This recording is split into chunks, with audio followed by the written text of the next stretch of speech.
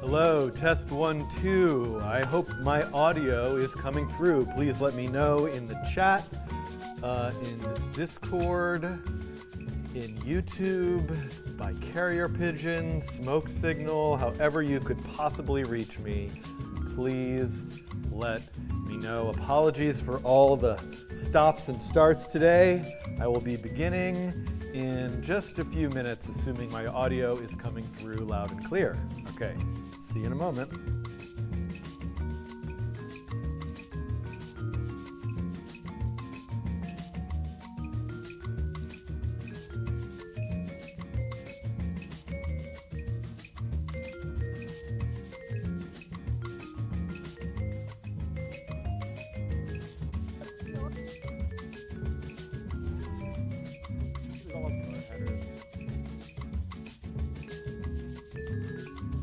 You've all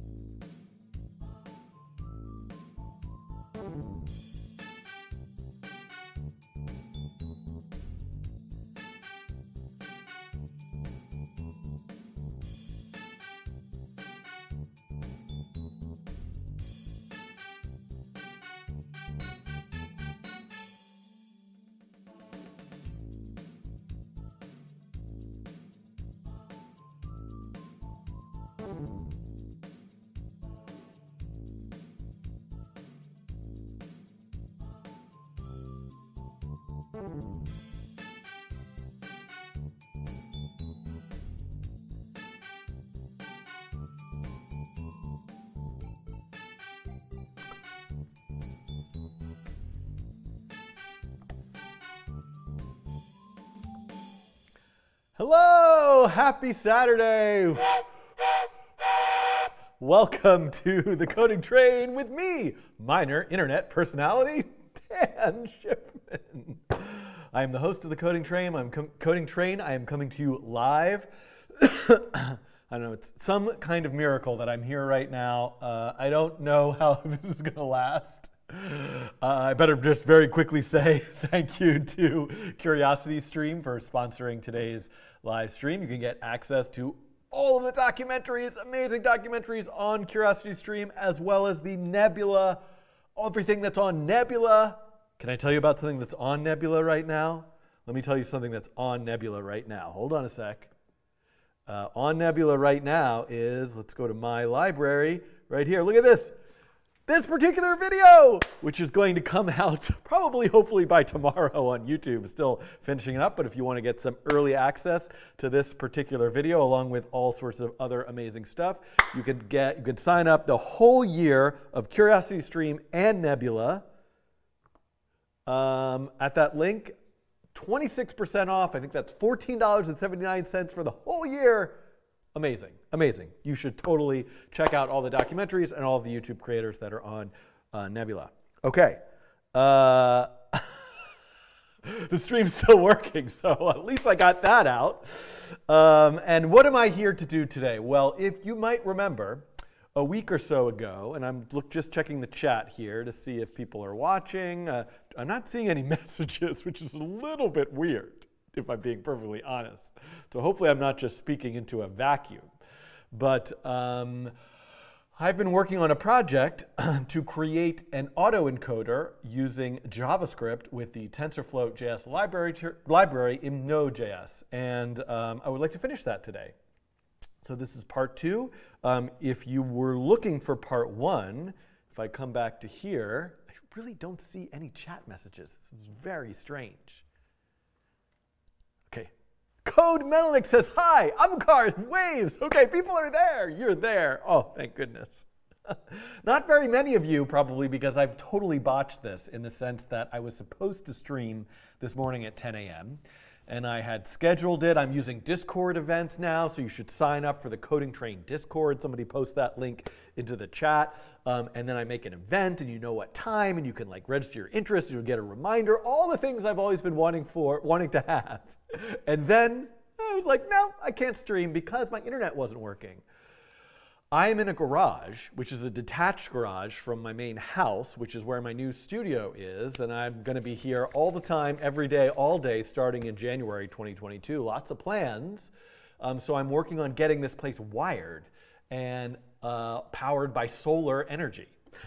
So I disconnected. Now when I say I'm obviously hired people to do a lot of this work.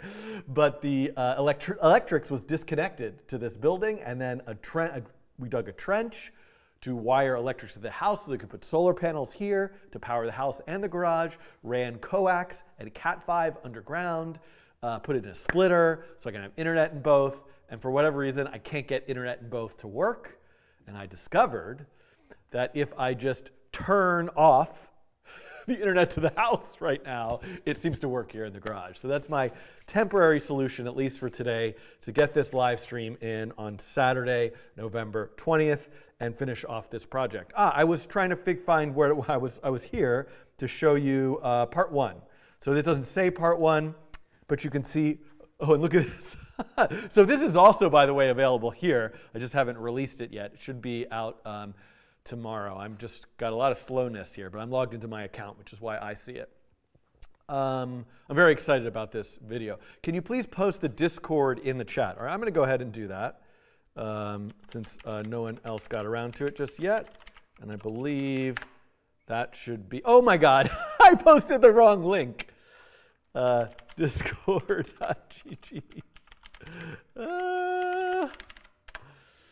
Okay. It's discord.gg/codingtrain. Okay. So what was I looking for? Oh, so that's part one. If you watched part one, great.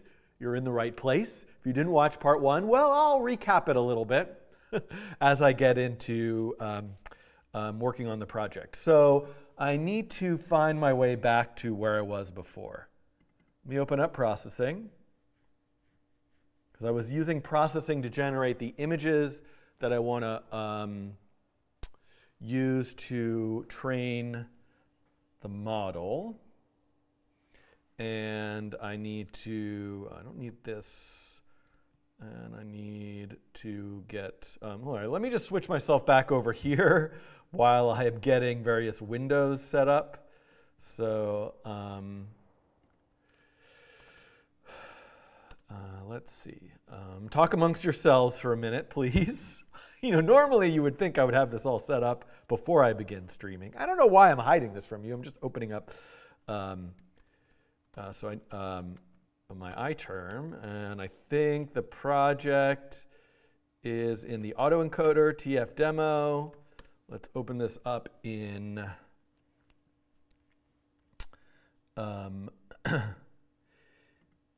in Visual Studio Code. All right.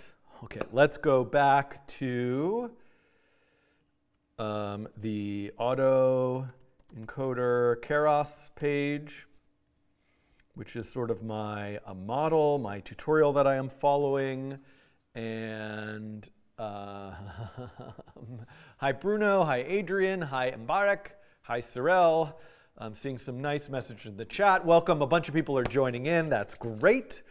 So how am I gonna get started here? So first, let's see if my whiteboard is still working. Oh, looks like I need to work on the focus there. And wow, it's so bright. I think it's brighter in here today. The sun is out. So I do get some sunlight in this room. So first thing I need to do is focus this camera. I think that's better, right? I think I just focused it. Let me go back and look. Here, looks better. Yeah, that looks like it's in focus now. Oh, and I need to, okay, hold on everyone. I'm going back to here. I also want to record this session to disk, just in case. The thought experiment is, do you really later, if you're not here live with me right now, part of the process of figuring it out together, would you really want to come back and watch 4 hours of live streaming about building an autoencoder project? Maybe. But my thought is, if I can get everything recorded to disk, then perhaps I can succinctly package this in like a 30 to 45 minute video, which skips a lot of the rambling and all that kind of stuff. So let me, I'm kind of like shocked that I'm doing this, because as of this morning I was like, I'm just going to reschedule this to like November 30th. So I just need to check my settings here, output, streaming, recording, indistinguishable quality, large file size. Well, no wonder high quality, medium file size. I forgot that I'd done this. Start recording. So I recorded last session to disk, and I looked at the file afterwards, and it was 57 gigabytes.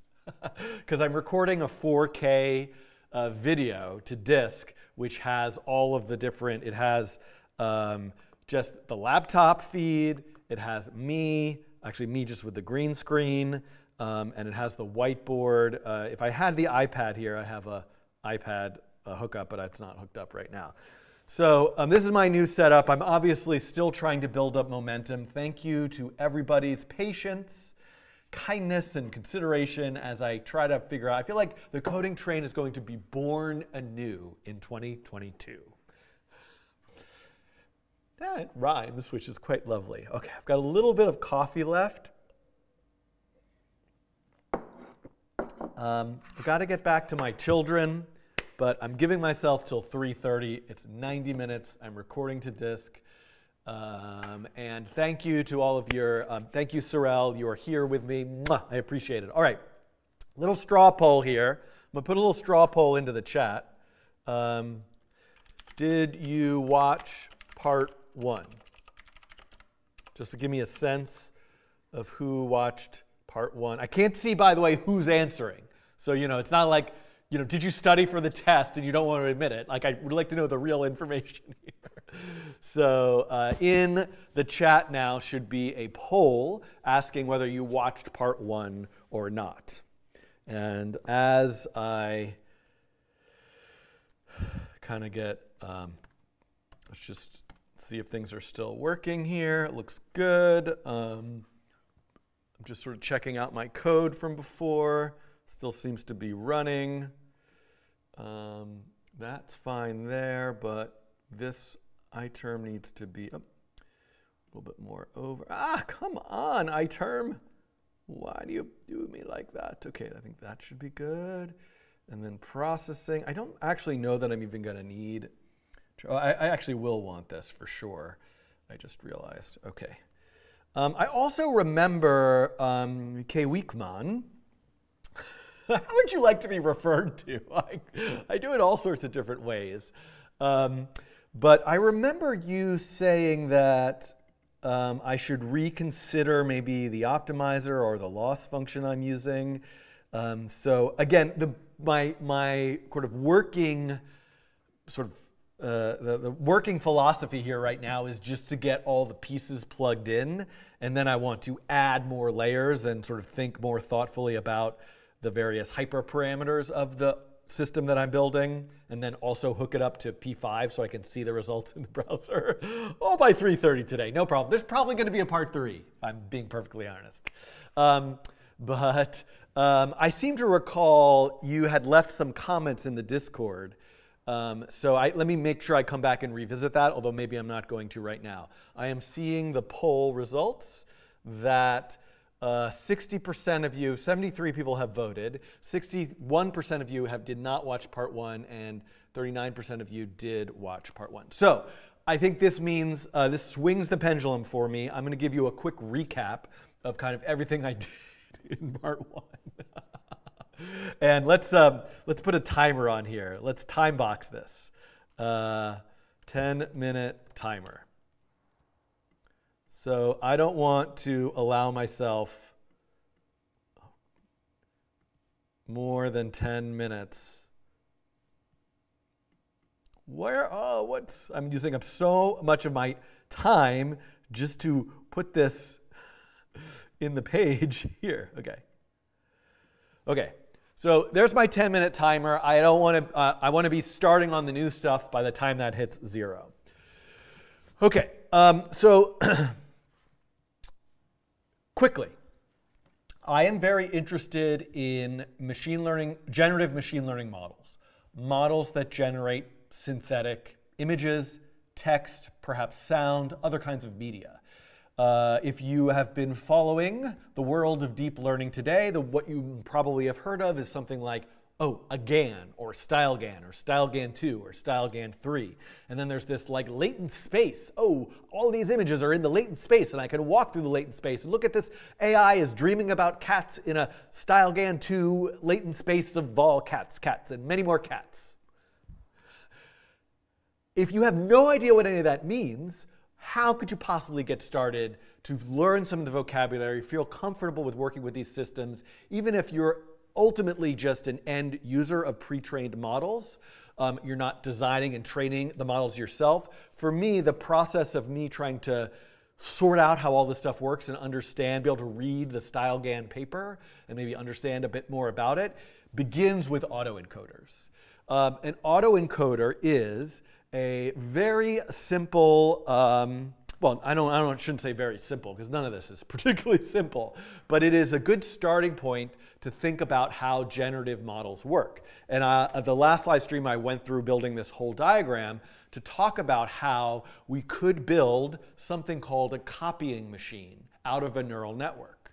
So if an image is sent into the neural network, if we could just get that same image back out, then somehow the neural network would have learned some type of like internal representation of that image in a way that it can reproduce it. So obviously to copy an image is a simple, well, this is a simple process with an algorithm. I can just say, for every pixel, make a new image, take an existing image, for every pixel, put the new pixel in the new image. So the autoencoder is not an efficient copying machine, but it does give us this ability to copy the image while also compressing the data. Because the idea is if I have a 28 by 28 image with 784 pixels, as the data moves through these layers of the neural network, we have fewer, like I have 784 inputs. The first layer might only have half of that in neurons, and then another layer might have half of that. And then, so these numbers have to somehow be compressed into a smaller amount of numbers that then get expanded back out to the original image. So this is like a copying machine and an image compression engine. It is not an efficient image compression engine, because if we really want to do image compression to save high-resolution image with less file space on our hard drive, we could just use JPEG or other kind of known, tried and true image compression algorithms. But if we are able to take these images, compress them down, and have the neural network, the autoencoder, learn how to decode them, right? We have an encoder and a decoder.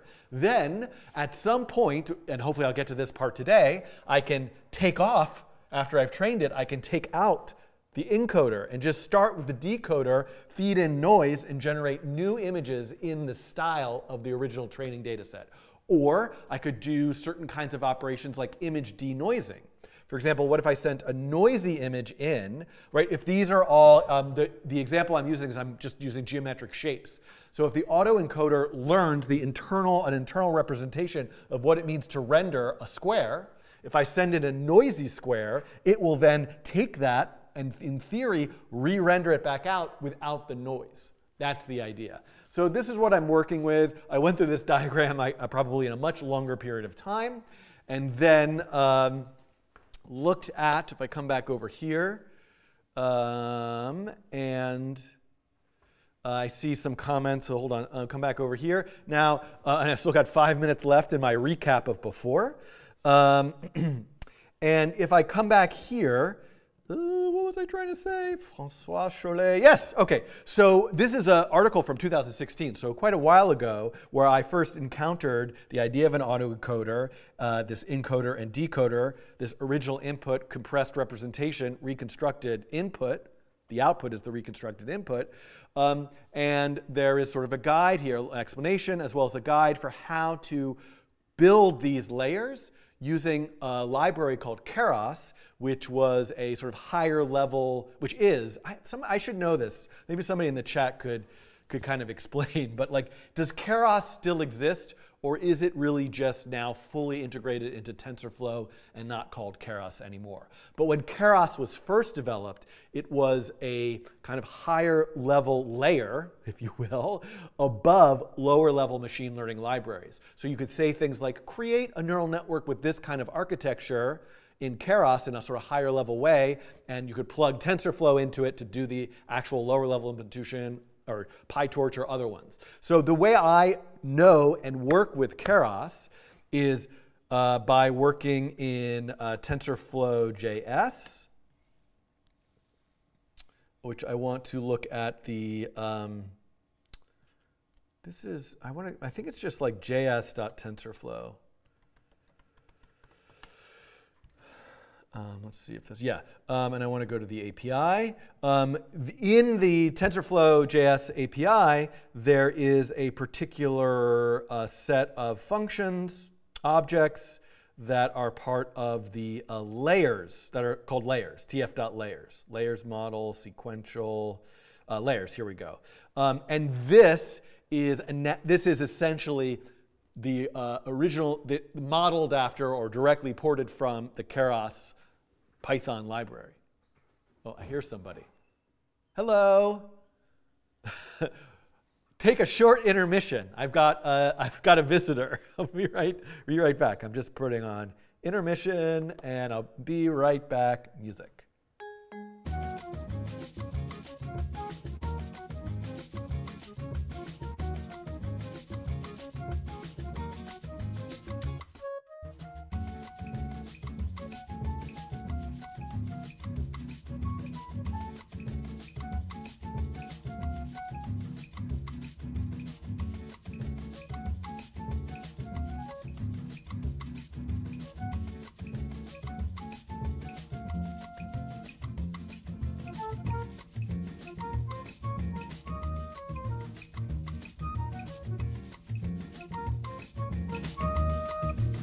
Okay, I'm back. Okay, I'm back. I need to stretch. All right. I disconnected the internet in the house, which is causing some problems. But we're all gonna get through this together. Okay. I forgot where I was. Well, I was talking about TensorFlow.js. So, oh, and you don't see that now. Let me come back here. So the code that I began to write is as follows. So obviously I went through this in greater detail in the previous stream, but I've got a node. I'm eventually going to turn this into a web server, but this is just a node script ultimately right now, a little node project where I'm creating a sequential model that is exactly, I'm trying to recreate this exact model in code now. I'm calling it an autoencoder because that's the application that I'm doing. It starts with an encoder, which is a dense layer that receives 784 inputs because my images are going to be 28 by 28. I'm arbitrarily having it be 32 units. Then it decodes back to 784. It's just those. It's just two layers, just one layer for the encoder and one layer for the decoder. And then I've set up an optimizer, a loss function. These are things I also talked about in the previous. I've only got a minute left here in my recap, so I can touch on those as we go. And then I just fed it with random noise. So where I left off is I now would like to, and I have this processing sketch, which generates a variety of images of squares. I have those, hopefully if I could find them here, in a folder called data. So now I would like to feed the autoencoder these actual images, expand the number of layers, and I'm reading the chat. Yeah, so things are complicated these days for me as they are for everybody. My kids are home. I disconnected their internet. My wife is out of town. So they're having a couple hours of free time. And I wanted to get this out of the way because, oh my God, what is beeping at me? Oh, it's the timer. Do you hear that? I'm like, what's happening? There's a beeper going on. Okay, I got you. We're going to get started with the code. Whoops. But I've lost track of what I'm saying. But I've got lots of things to do with them tomorrow, next week through Thanksgiving. And so I was just, if I could just do this stream today, then I can kind of figure everything out next week. So here I am. Hi, Computational Mama in the chat. So let's see. Okay, how are we all feeling about that? Any questions about what I've covered so far?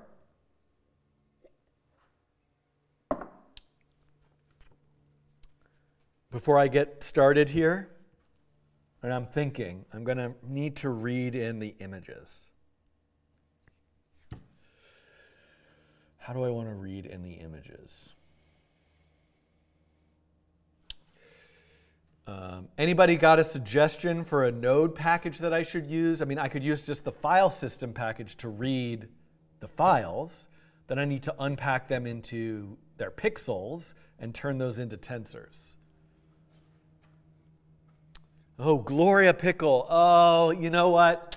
Now I'm feeling kind of guilty, but she was out all day earlier today with me as I was going around, and we had a nice walk. She's sleeping in her crate. She's crate trained. She loves her crate. She feels very safe in there. If there's ever, I'm talking about my dog now, by the way, not my daughter, in case you were confused. My children are free range right now in the house. The dog, I often have her with me, but she's sleeping in her crate. I was about to say, like, that's her favorite spot. Like if there's a thunderstorm, she's terrified. She just wants to be in her crate. So she sleeps in her crate at night, very comfortable there, but I don't want to leave her there for more than a couple hours. Then I need to let her out after her nap to roam free outside and be here. Okay. I want to make me some coffee after watching, but don't want to leave the stream. LA Noob.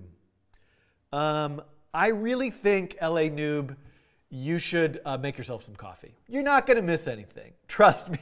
You have a couple minutes to make some coffee. I really doubt you're going to miss anything critical. All right,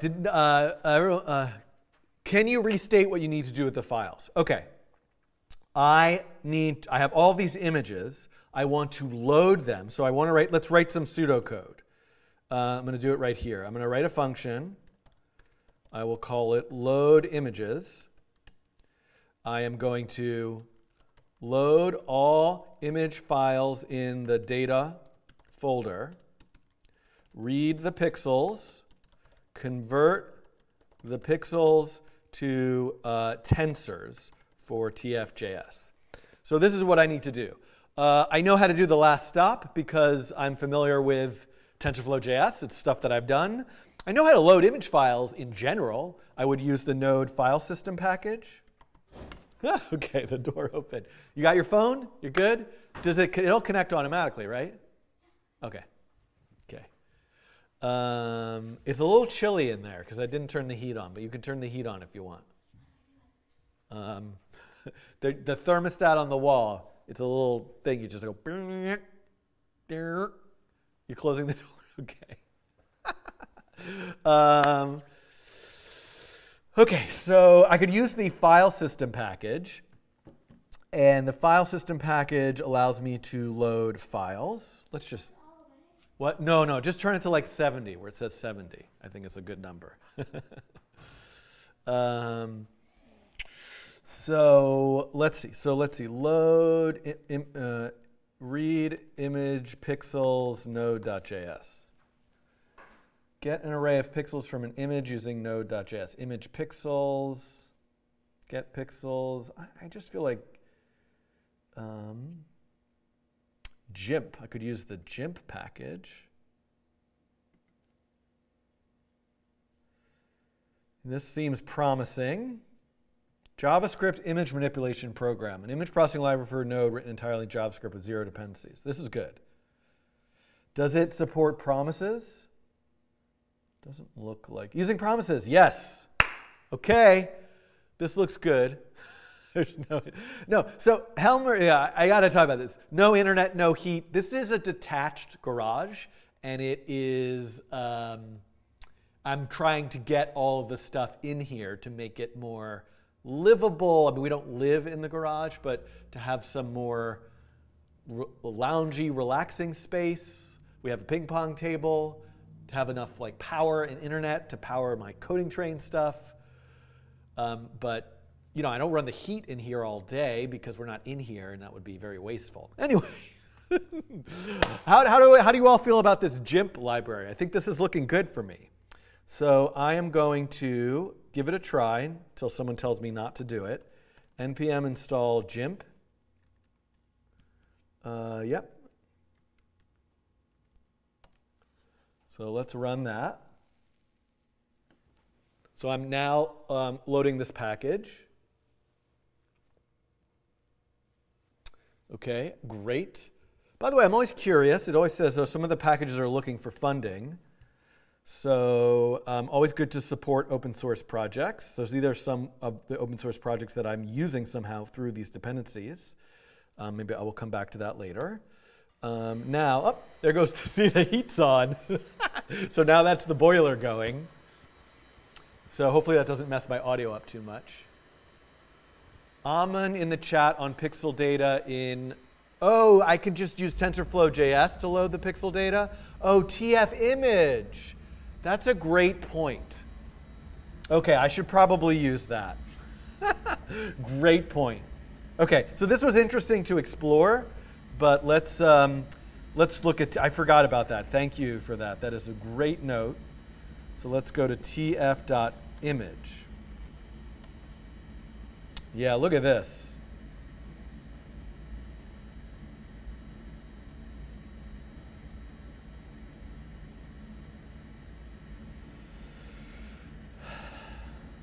But does it load? Will it load an image for me? So these are all operations if.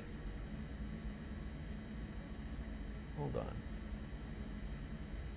What does it expect?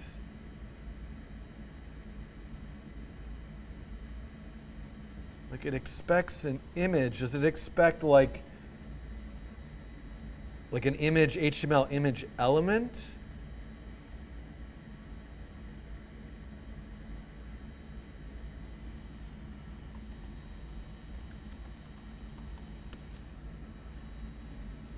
All right, let's see.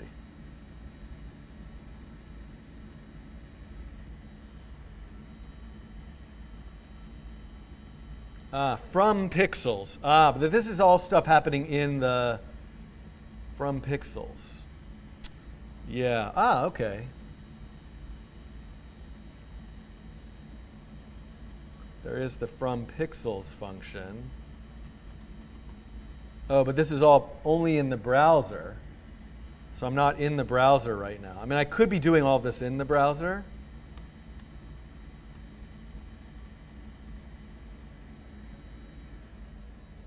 TF image decode. Okay. Image.decode. How come I didn't see that?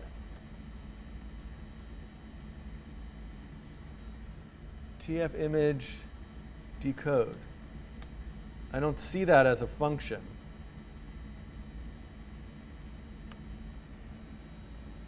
TF-IO decode image. Interesting. Oh, but this is TensorFlow, not TF. Yeah, so it doesn't look like some of those, that like decoding an image file is present here. It probably wants to work with images from the browser. Check this out. What I just sent should work, says Sorelli. So the thing is, like, of course we could improve this later. Image data, right. So the parameters are image data, so pixel data, image data. Image data, can I do this in, yeah, this is all canvas stuff. So I'm kind of in headless mode right now. So I sort of feel like Node.js canvas image data.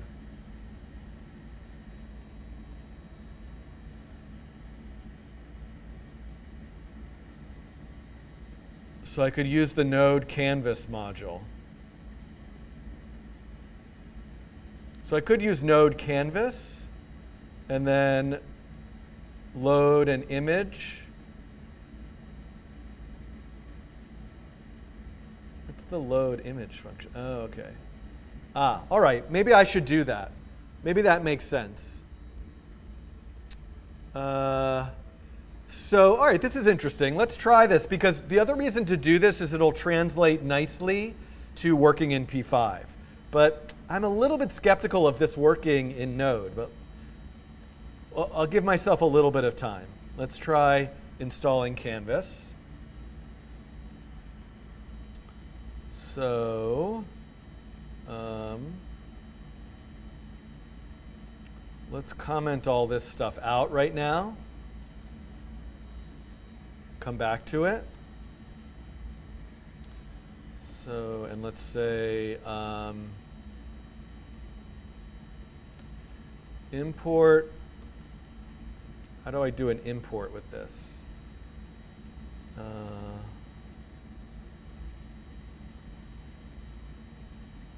Can I do this? Import.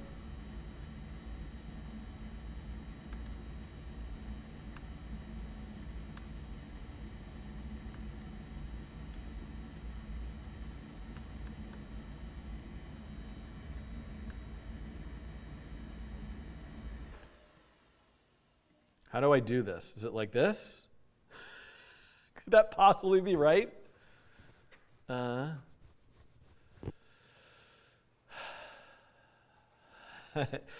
right, so let's see.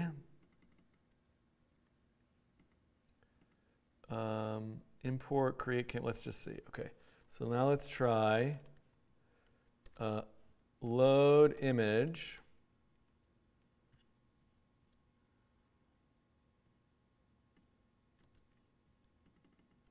Make this an async function.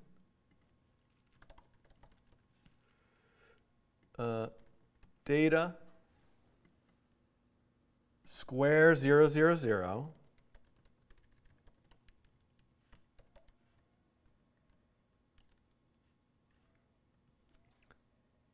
Yeah, and then let's see what happens. So I'm just testing this canvas load image function to see if it will load the file. Import from, and see what happens. Okay. Is it really called canvas? It's not called node canvas, but okay. Create canvas not found.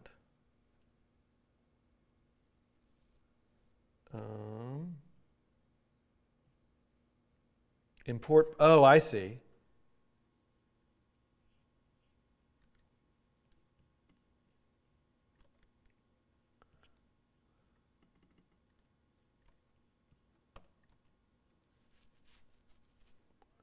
Let's try this.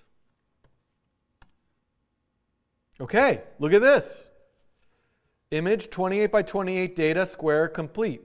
Huh? Okay, this is interesting. Import star as canvas. I don't think my import is right, so hold on.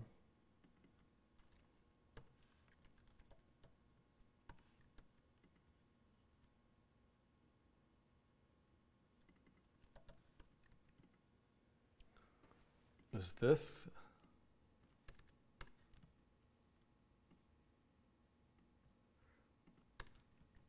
Does this work? No. I don't know how to use these ES6 imports.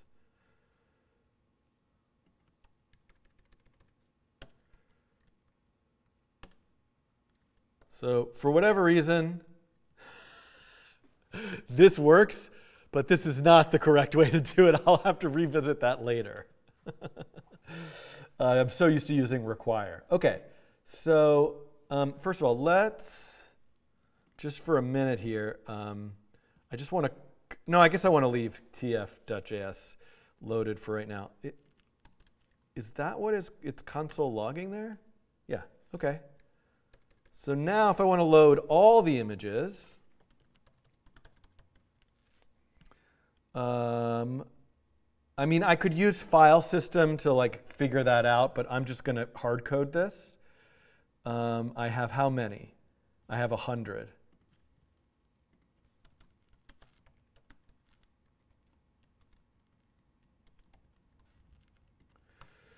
And then let's make this a template literal.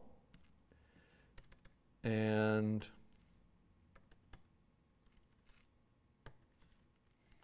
so how do I do number formatting in Node? Is that native? Oh, there's numeral.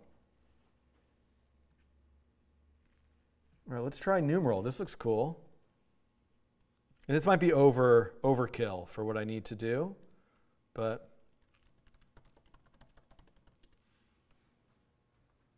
import load image from canvas.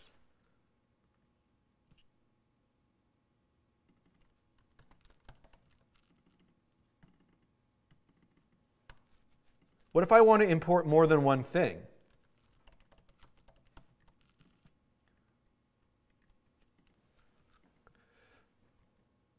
Okay. So now, let's see. How do I use numeral? Import.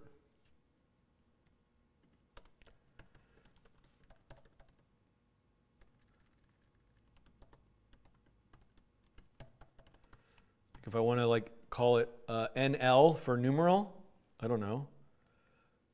And then NL. This might not actually be format, okay. NLI format.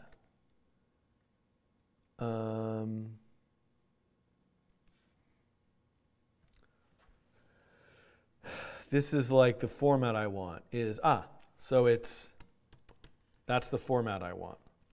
So now this, I think this should give me all of the file names. I to string pad start. Okay, okay. Import ABC from X, yeah. Thank you for all these helpful tips in the chat. Okay, I'm running out of space here. Let's see if I can give myself some more room. Okay, so then let's just do console.log image. Let's just do 10 images to start. See if this works. No. So numeral I didn't need because I could just do it with string.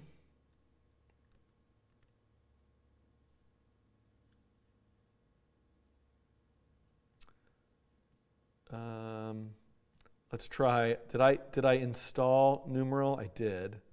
So how come this didn't work? Import numeral from numeral, maybe it's that.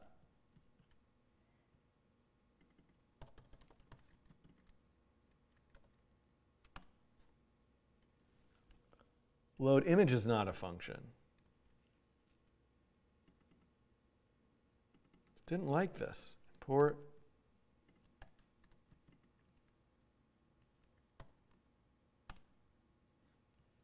Oh. I don't know. How did I get it working?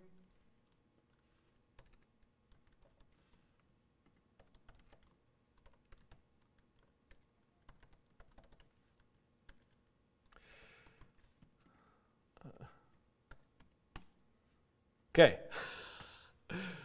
So I'm doing things in some awkward, unnecessary ways. Like, first of all, I don't need this numeral package because I could just use like number to string or something, but it works nicely for me. And I don't understand why I'm doing it this way. Import, load image. Is that? No. I still don't understand how I should read up on how these import statements work, but this works. Yeah, I tried that. Import load image from canvas. All right, look, watch. I don't want to get stuck on this stuff, but right, I believe this should work. And it's not. So you got me as to why that doesn't work, but this is working. Okay, so now the question is, can I then, the point of this was to convert them to tensors. Now, from pixels, image. No, not.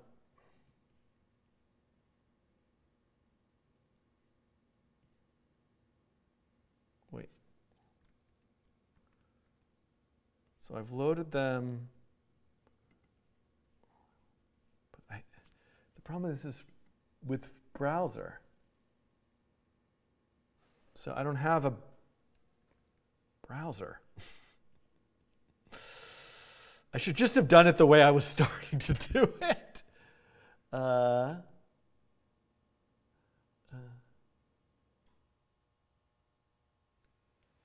Yeah. Yes, that's a good. So just out of curiosity, I'm going to take Sorel's. I'm probably mispronouncing your name. Import. And then I could say, I mean, it's a little bit more verbose. Yeah, I'm lost. But also,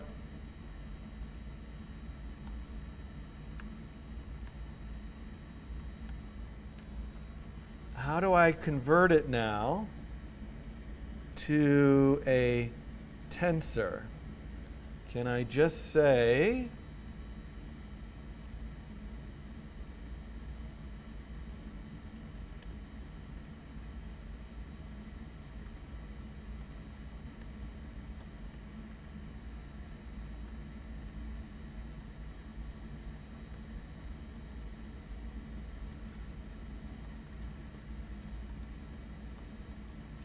see, this is what I want to do.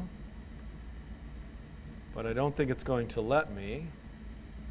It's not a function.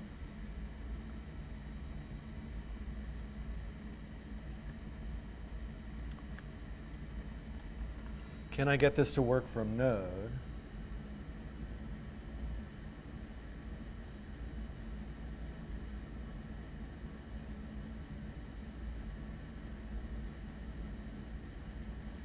Just added support to TF from pixels in Node. This is from 2018.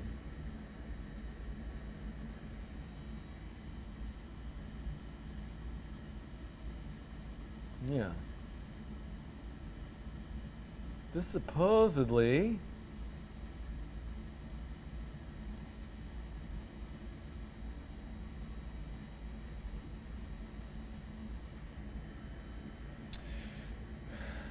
this should work according to this.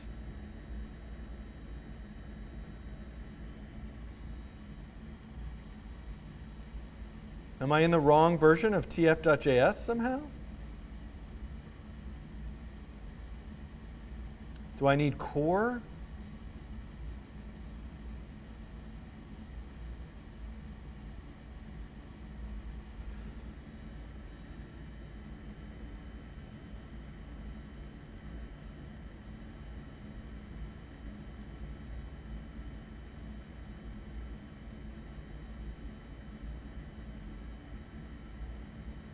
Fix TF from pixels.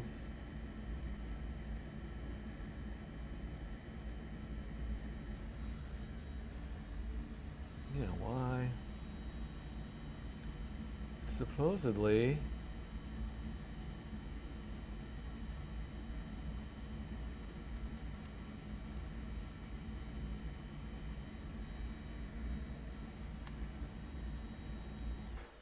TF from pixels is not a function. Must have changed. So let me just see, which version am I using? 3. Is this somehow like different if it's like, it should be fine. No, this is the Node version. So did that go away?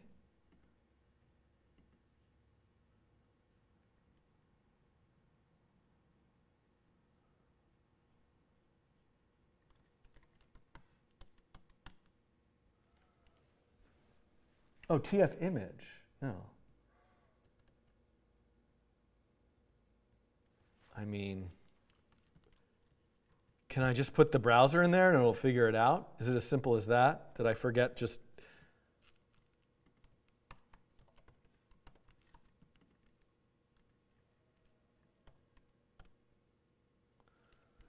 Pixels passed to TF browser must either be image data in browser.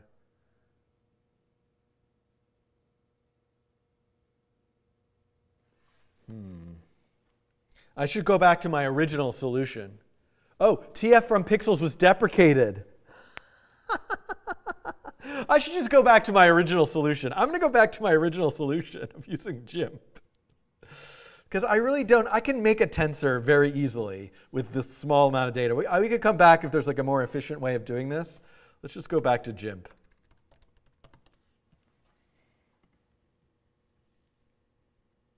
Or I could probably read the pixels just with Node canvas. But,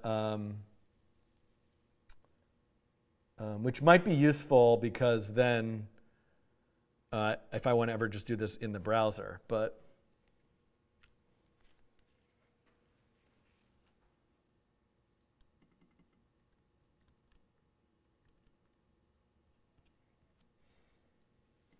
so let's not do it this way.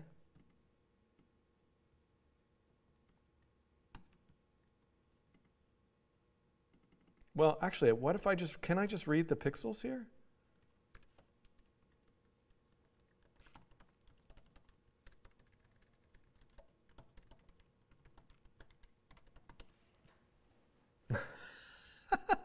This is what comes up first in my search. Image data.data. Is it there? Is it there?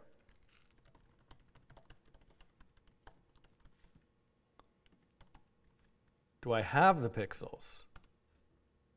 No. It's such a weird thing for it to console log. Yeah, Sean, this is such a good question. I don't really know why I started doing. I was kind of imagining that at some point I wanted to like process huge amounts of data and like, I don't know. There's not really a good reason. It's just kind of where I started because it was easier for me to sort of like work it out. And I could just use the file system, like I said. This is sort of silly. I could come back to yeah,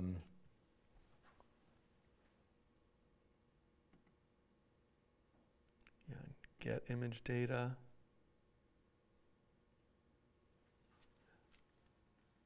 So I have to draw it as I go. Okay.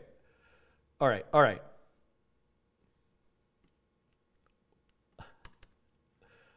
I've gone far enough with this silly way.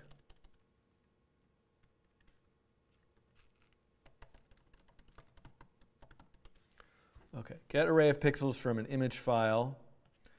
Image pixel color, okay. Right, this is where I started. Okay, great. So we're going to use promises, and we're going to read. So import GIMP.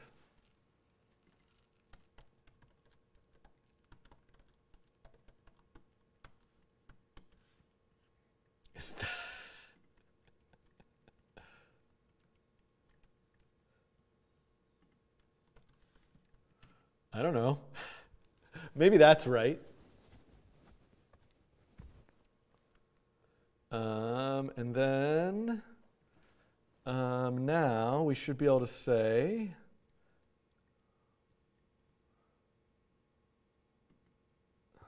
let's just try this just real quick.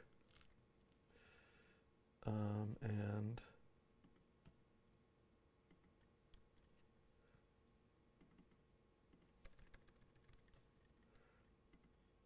oh no.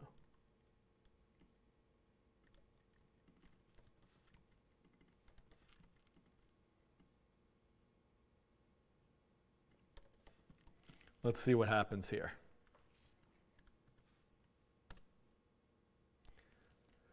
GIMP.read is not a function.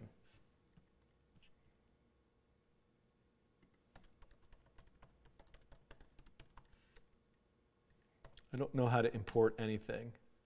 Okay, we got something. Decoders. How do I, okay.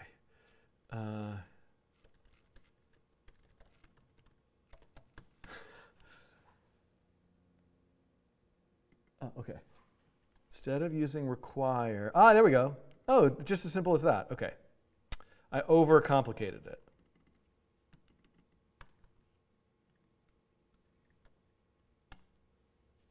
Okay.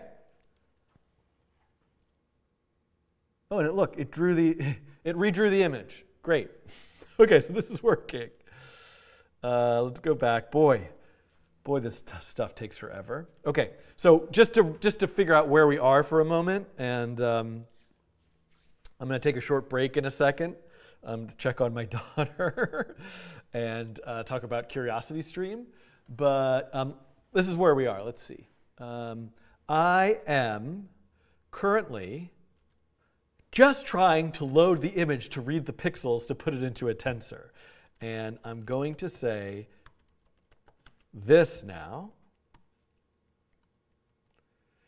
And the question is, where is the GIMP documentation?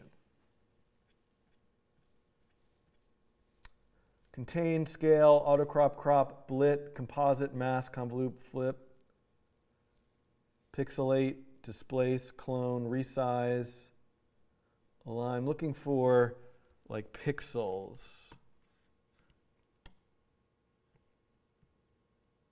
Okay. No. There's got to be a way to just read the pixels directly to get the pixels as an array.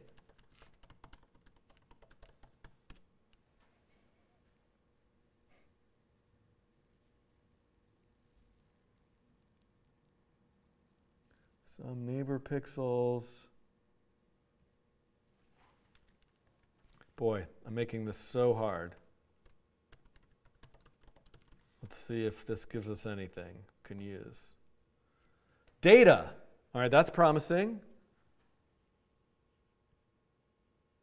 There's a get base 64, get buffer, get pixel color. Well, that's kind of useful, but I don't want to go through and get the pixel colors one at a time.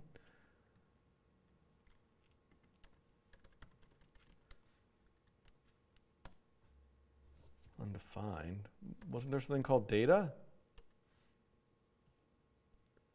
Oh, bitmap. Bitmap, okay.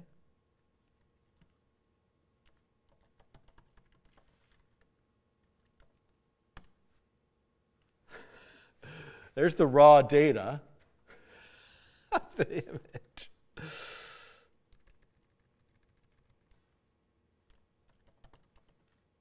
Get buffer.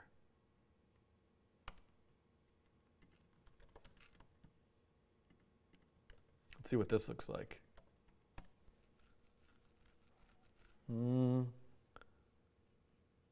Mine must be a string. I got some weird error there. That didn't work. I can't believe how much trouble I'm having getting the pixels. Am I really going to get the pixels one at a time? All right, let's just do it.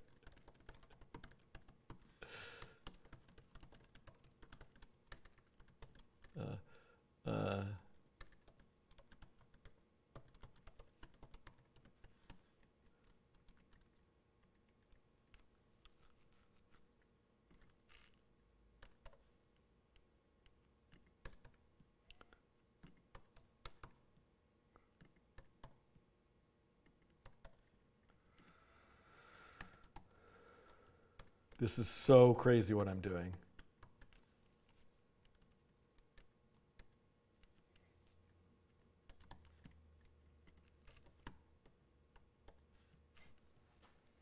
Get pixel color, J comma K.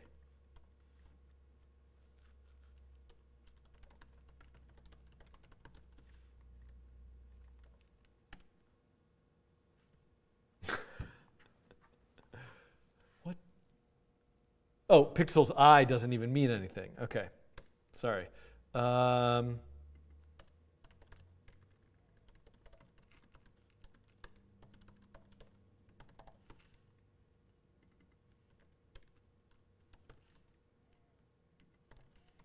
This is me reconstructing the pixel array. Oh, what? What are you doing? Automating things for me that I don't want you to do.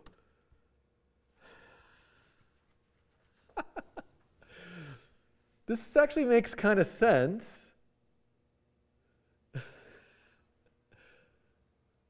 This bit image scan.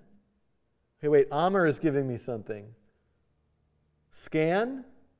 Is that from GIMP?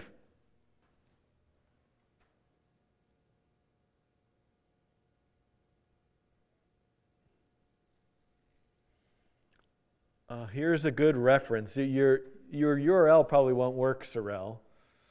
So this is giving me the probably like the integer. This bitmap data. This is in the GIMP documentation. Oh, image.scan. Thank you. Okay.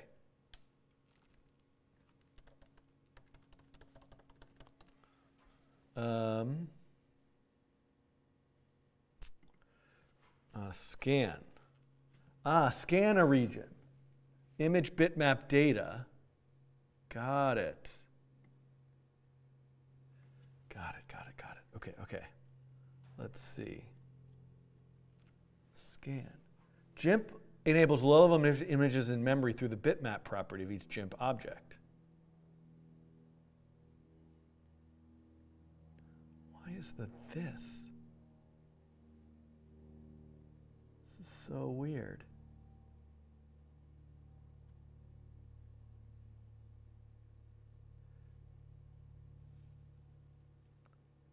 Yeah.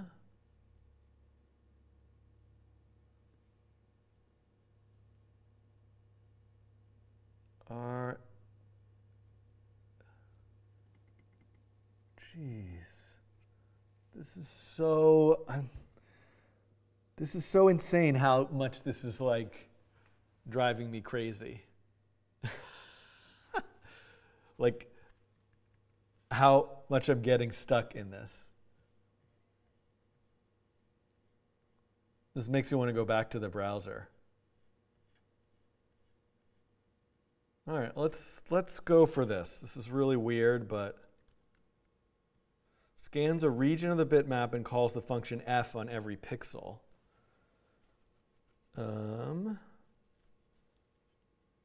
But couldn't I just do this myself? Is the data? Hold on a second. Bitmap data. Okay.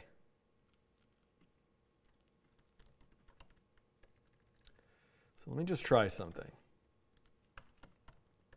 Let R equal image bitmap data 0.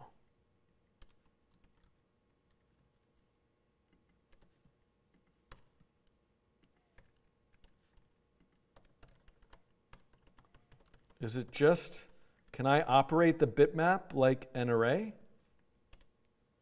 Ah, there we go. This was so easy. Oh, I'm such a dummy. Okay, okay. There we go. So now I can do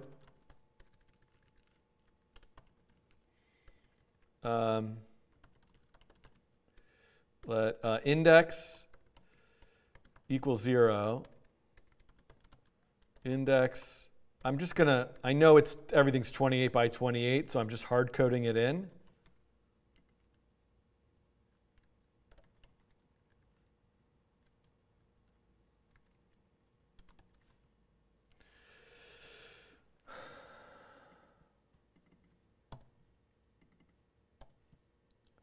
You just use n, and then the actual pixel, the actual index is n times 4.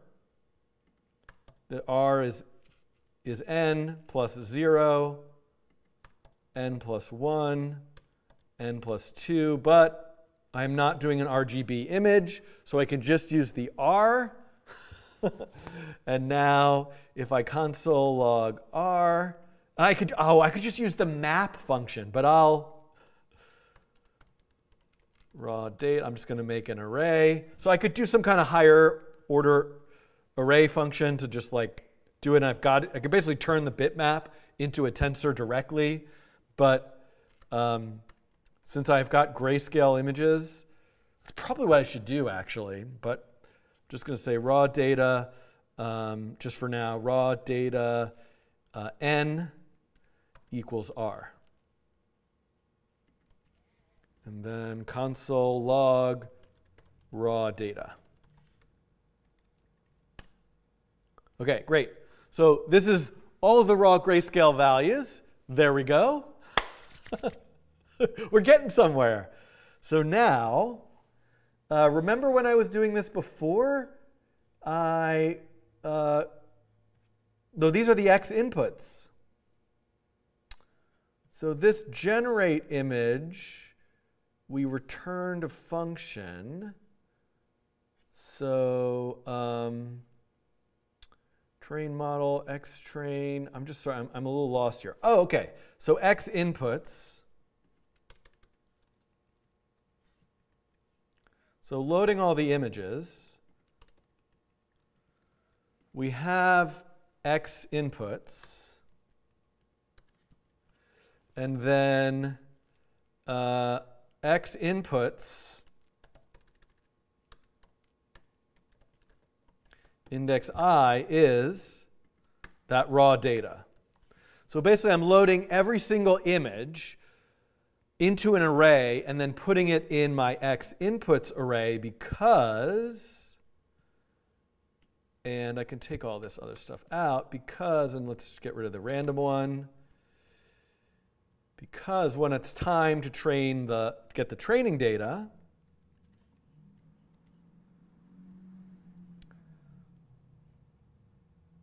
so this, I need a curly bracket there to close this out. Then the training data is a tensor out of all of these images. And then I'm not going to call train model just yet, but let's sort of see. I is not found. Why is I not found? Oh, right, because this does need to be in here. There we go. Okay, so now that's one image as a tensor. So now I can actually go ahead and load all 100 images. Okay, I loaded 100 images into those tensors. By the way, the reason why you're seeing 255 everywhere is those images are all white around the edges, and all of the data that wouldn't be 255 should be ... Yeah, I need to refactor this stuff. Chris is saying you should make getting the raw data into a separate function. Absolutely. So I will refactor this later. But now I should be able to say await train model.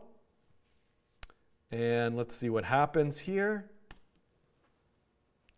Xtrain is not defined. Oh, because I made those global. Okay. Well, here. I'm going to just be very silly about it. I need to rethink how all these functions are organized.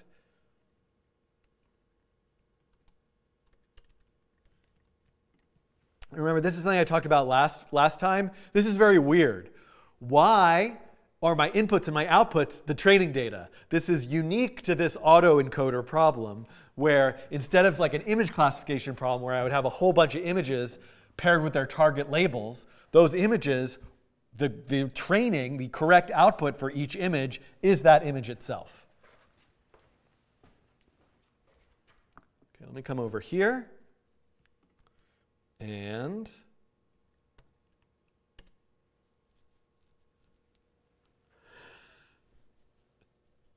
so something happened. I don't get what this loss is. It's a negative number. I'm a little confused by that. But this is also so few images. So I think I'm at a good place where now I can just take a short break. I'm going to turn the heat on for a little bit to warm it up in here. And so the things that I need to do after I take this short break are, let me make more images. Let me think about the hyperparameters and configuration of this network. Like, if I just, like right now, if I just change this to the encoder having 784 units,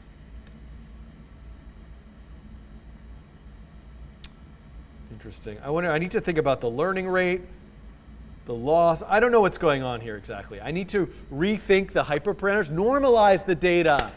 Thank you, Aman. Ah, why did I forget? Why did I forget that? Thank you. All right, let me do that quickly. So important.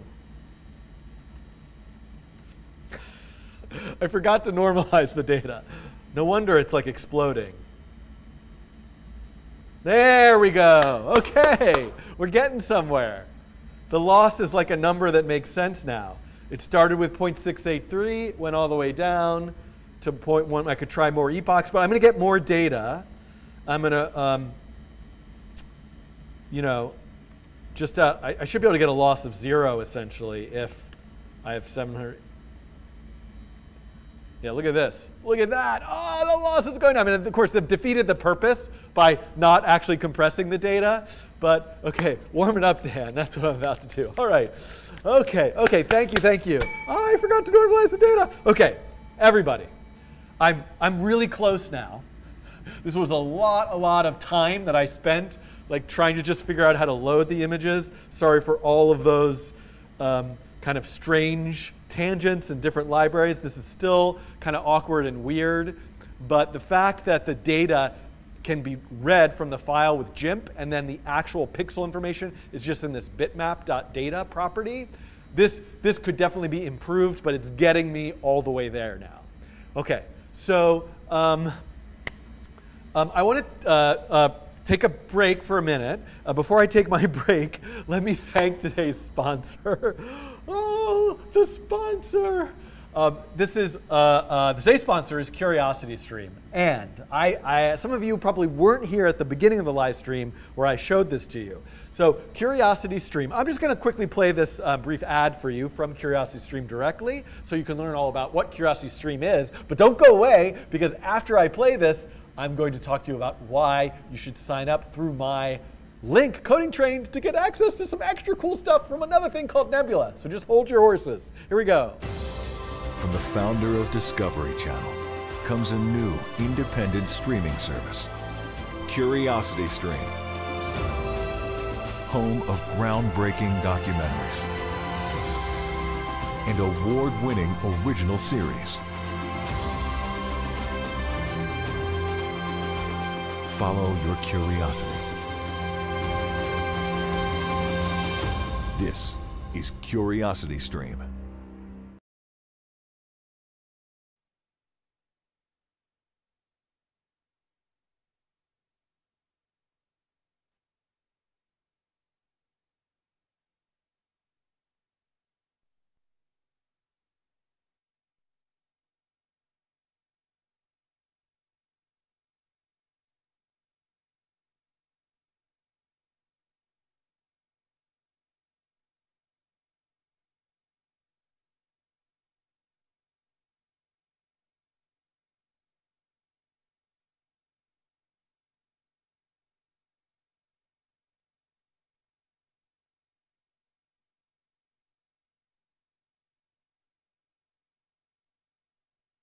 Oh, I'm so getting fired.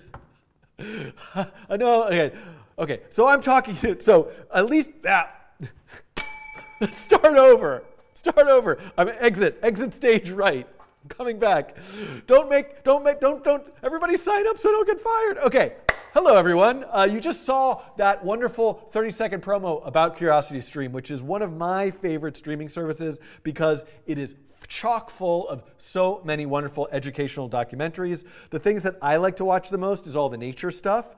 So we can see here just realm of the Volga. Whoa, the Volga flows 2,000 miles. Oh, I've got to check this one out. I was just saying that one of the ones that I have watched with my kids that I really love, which was under here under kids, is Ancient Earth, which is all about life that existed in the Permian, Triassic, and Cretaceous periods. So, right, and Hoodoo says, even without the sound, I want to watch that sea lion show. So just CuriosityStream, if you sign up through my link, and I believe if I go /coding train, it'll sort of show us that. Oh, because I'm already logged in. So if I wasn't logged in, it would have a nice little banner at the top that says, you get 26% off of the annual subscription. That comes to $14.79. It's barely over a dollar per month at $14.79 for the entire year. But I think the thing that I really want to tell you that I'm really excited about is this is a bundle. So if you sign up for CuriosityStream, the bundle through the link, you will also get access to Nebula. So Nebula is a streaming service built by YouTube creators. Many of my favorites here. If I go to my library, there's some that I'm following. Renee Ritchie. If you like AI and want machine learning, want to learn more about machine learning, you should definitely be checking out Jordan Harrod's videos. There's some other ones that are here in my, and look at this, all of these Daniel Schiffman Coding Train videos. And in particular, one of the things that you get with Nebula is early access. And so this is a video that isn't yet out on the channel, will be hopefully tomorrow. If you want early access to it, the full, if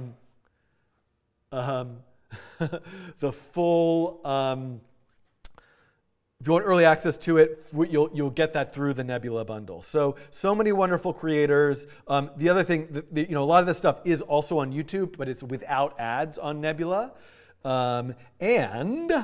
There are all these wonderful Nebula originals. So this is a really awesome like compilation of different creators. I wonder if I could make one of these. I don't know, but each different creators on YouTube, they're all making videos about the opening title sequences of different television shows. So You can see Renee Ritchie did one about Buffy the Vampire Slayer. We've got Soph's Notes one about Pokemon. Ooh, I've got to check this out. So all these originals are really just wonderful. I'm just like poking through to look for some other ones. A big fan of Legal Eagle. So you got this, I love this bad law, words good. So, so Mikhail is asking, did he say built by YouTube creators or YouTube's creators? No. Built by creators. So everyone that you see here on Nebula participated in the making of Nebula itself. This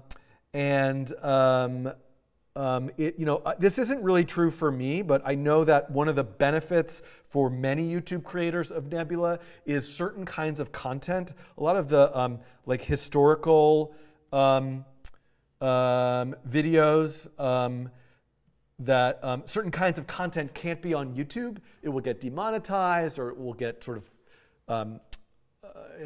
just if it's about a kind of topic like about World War II, for example. So I'm not saying this very eloquently, but creators are free basically to publish certain kinds of videos on Nebula that might cause them issues on YouTube itself. So that's one of the motivations, as well as all these originals, about being able to have no ads. So you can get this for free. Not for free. Well, you do get it for free if you sign up for the, I'm so going to get fired. I'm really basically like, I just got to cop to it. Today has been such a mess for me. I had this all planned out this morning. I had everything I knew I wanted to say and do in this live stream. I really do love this service, Nebula. I participated in it. It's meaningful to me, and it's like as I get to spend more and more time on Coding Train, I'm really hoping that come this January, I'm going to be able to dive more into Nebula and maybe make a Nebula original myself. So if you want to get involved, learn more about it, also support the Coding Train itself, get access to this incredible library of documentaries, you can go right now to curiositystream.com/codingtrain. That's the link right there, curiositystream.com/codingtrain.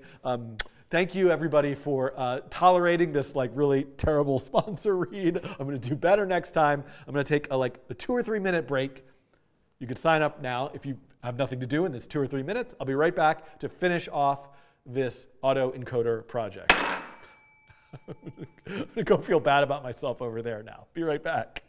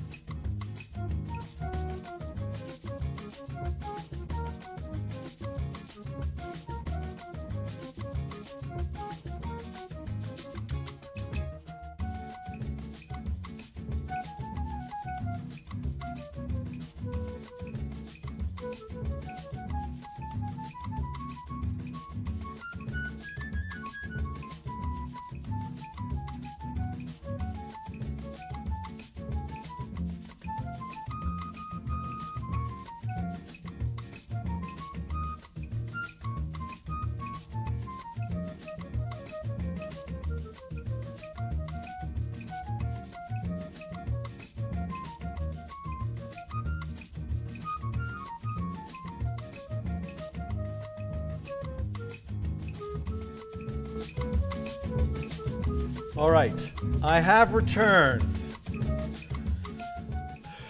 I took some deep breaths, did a very short 20-second meditation, and Sean says, well, you got me to sign up, so you didn't do too badly. Woohoo! All right. Those pity signups. I appreciate it. All right. Let me get back into what we're all here for, which is my building of an autoencoder. All right. So I think we're really close here to actually seeing some images generated from the autoencoder. Now, if I wanted to go all the way through with this, I want to eventually reconnect this back to the browser itself. I mean, maybe I should just have the model in the browser. I don't really need a node server. So maybe run the training in the browser. I'm not really sure where I want to go with this ultimately, so it turns out. But I do want to see the results of the autoencoder in the browser and start to understand how to manipulate the latent space. But my goal for today, given that I would like to wrap this up in about 20 to 30 minutes, is to simply see an image generated from the autoencoder, even just one. So I'm trying to decide, I think it would be worth me putting in a few more layers. I mean, I suppose maybe I don't need to worry about improving this so much, and let's just work with what I've got, which is 100 images. Let's see what happens if I give it 100 epochs, and I'm just going to go down. I'm going to compress the 784 pixels down to 64. Oh, and Mikhail is asking a great question. In his image loading, he's normalizing the pixels to between 0 and 1, but all the TF tutorials I've seen use -1 to 1. Is there any practical difference or just personal preference? I would love to know the answer to that question. I think at the moment, because I'm using this output, I'm using the sigmoid function as the output activation function, it's got to be between 0 and 1, because the outputs are only going to be between 0 and 1 with sigmoid. But if I were using tan H, then I could have outputs between -1 and 1. Has to do with the,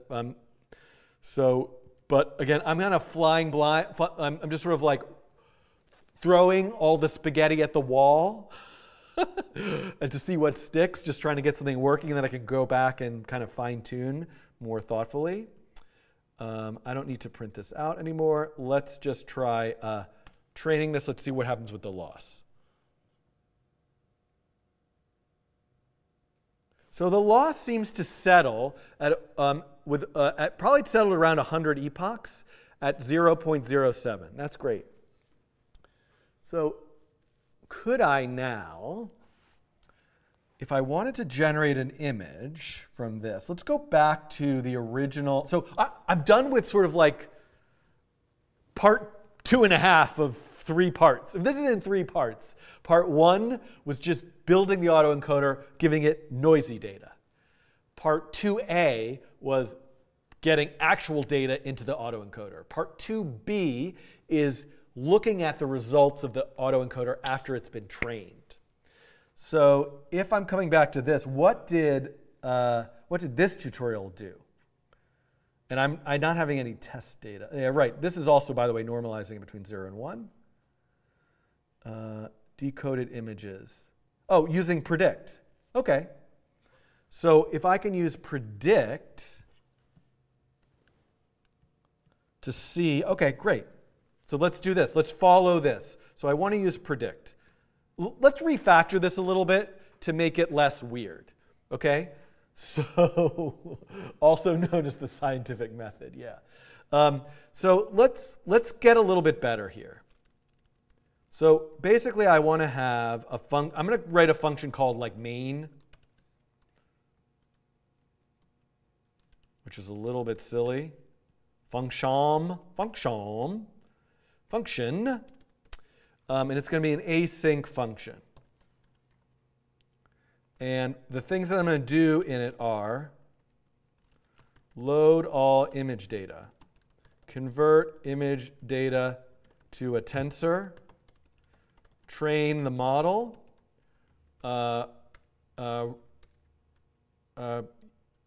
test the model.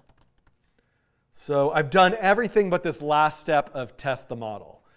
So this async function load images, I can just say return X inputs. So let's just call this all images. And return all images. So first thing I'm going to say is const images equals await load images. Okay? Then, and there was a question about why this is a 2D tensor. I'll talk about that. If the data is flattened into one dimension, I will talk about that in a moment. So let's do this.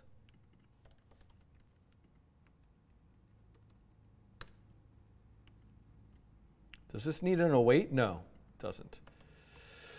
So that's the training data. I should save some to be testing data, but I'll worry about that later. I'm just going to reuse. This is a very bad idea, but I'm going to reuse some of the training data for my testing of the model. We can separate out. We can get new data later, I promise.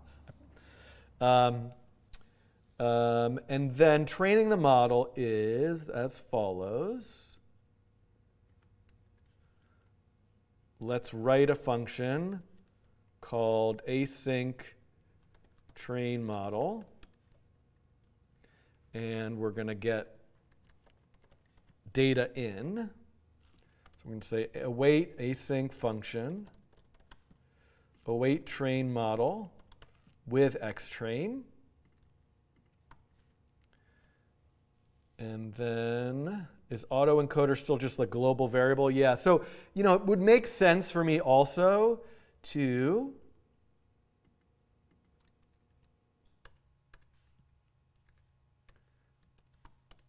have a function that is build model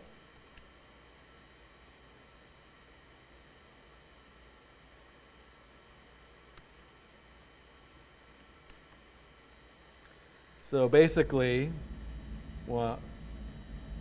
autoencoder is a sequential model. The build model function puts all the stuff into it. Why? So I should be calling build model first.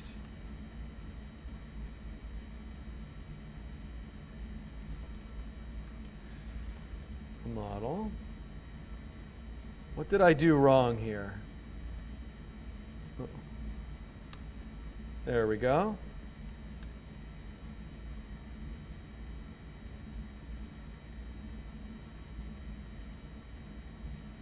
So let's bring this up here. It's,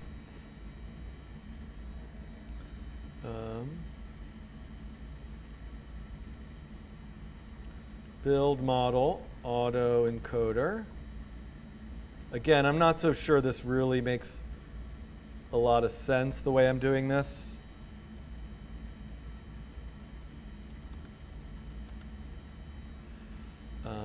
So now I need to pass this as arguments. This is pretty arbitrary what I'm doing. But I'm trying to get rid of sort of global variables. And so now I've created the sequential model.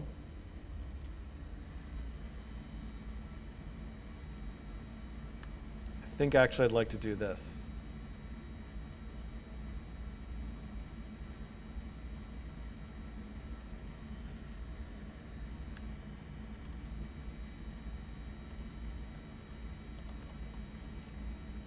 And then return it. So what am I doing? I am build the model, load the image data, convert the image data to a tensor so that I can train the model with that data. Then, and let's just make sure this all still runs. Oh, I think I have to call this function.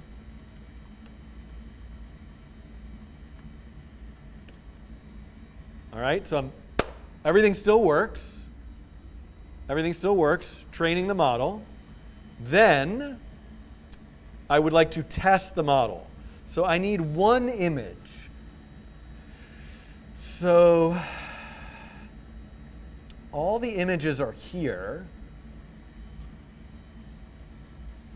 So what I could do, let's do the following. Let's be a little more rigorous about this. I'm going to rerun my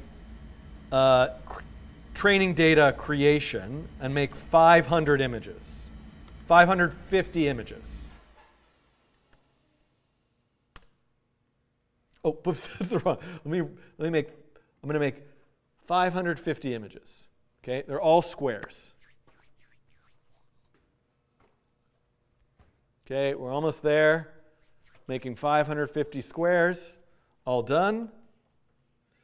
I'm going to get this data. I'm going to bring it into the Autoencoder project. Going to replace it. Then I'm going to rerun this sketch. It's not a sketch, but rerun this code. I'm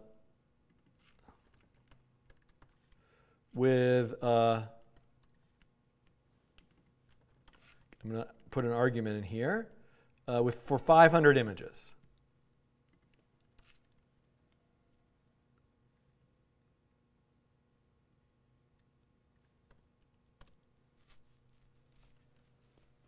Let's just see how this goes. Ooh, loss is getting better. When I've got 500 images, I'm able to get the loss much further down. Although it seems to have settled by the time I'm at like 100 epochs.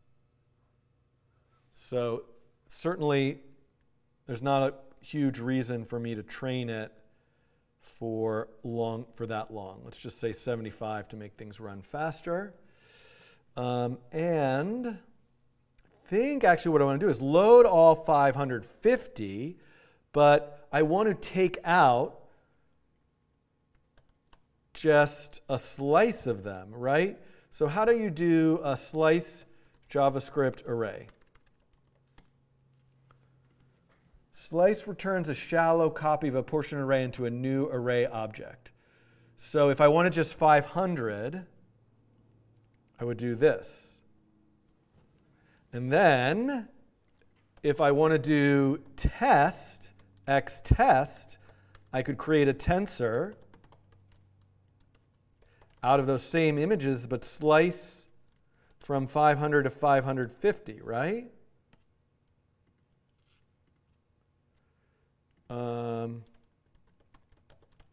Let's skip training the model for a second. Okay, all right, right? So this makes sense. I've got 500 training images, 50 test images. So now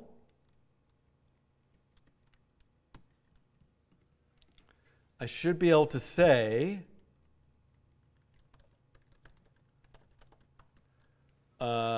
autoencoder predict x test.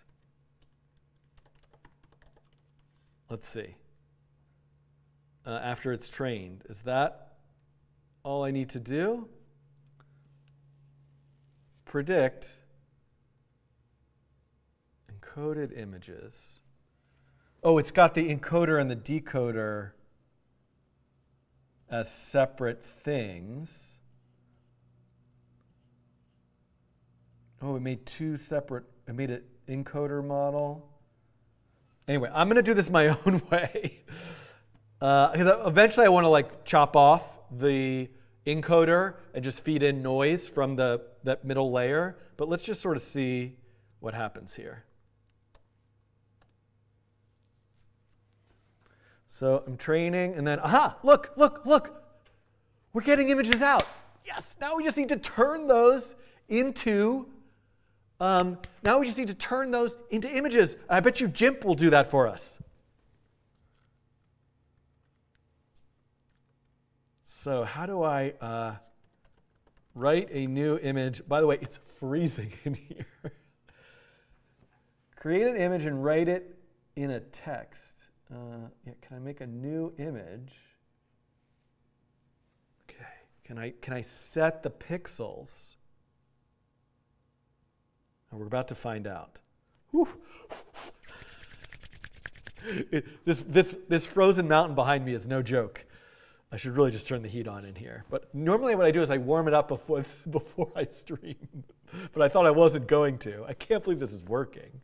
Okay, so I need to get the data. So back to TensorFlow.js. Where are we? Back to TensorFlow.js, TF data array. No, how do I get the tensor? TF tensor, TF image. Ones, isn't there like, how do I get the data? Data, this is what I want. Gives me the data, oh, but I can actually just get it as an array. Returns the tensor data as a nested array. Okay. So const, did I already use the word images? Yeah, like new images equals output array, await. Let me just do console log new images index 0. It's a little silly that I'm training the model every single time. But OK, great. So now I got an array of 784 pixel values. So I should be able to say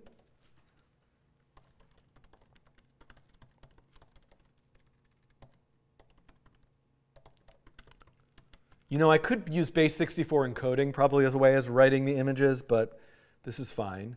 And let's just do it with just one.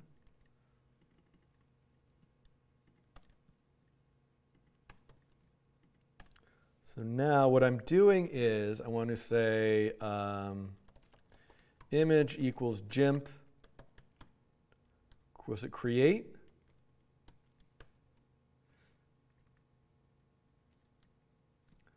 It would really help if I really knew GIMP.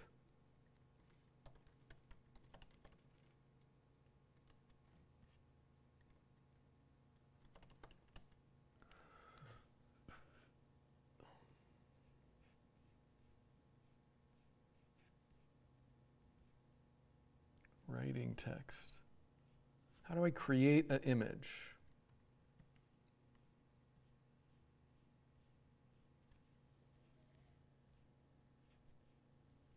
Oh, man.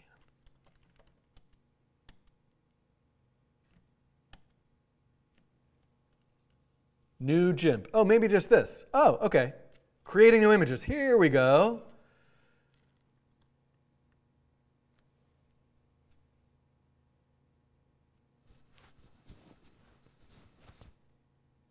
OK. You can call the GIMP constructor. Can I do this with buffer? Data buffer. Raw image buffer. 4-channel RGBA image data. OK.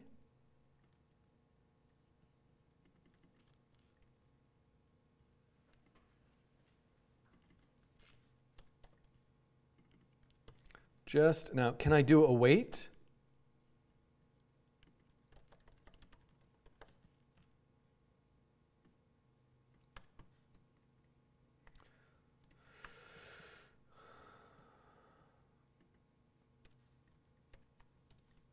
So I'm making it. What if I just make the buffer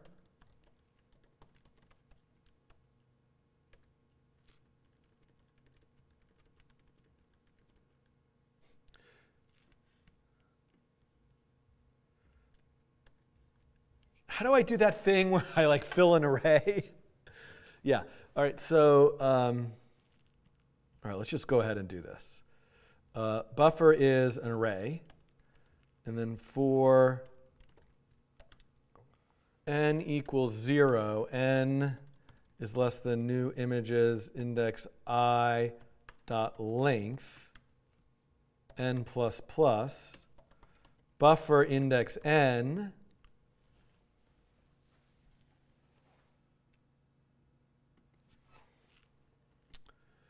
n times 4 plus 0, right, is new images in, okay, so current is new images index I.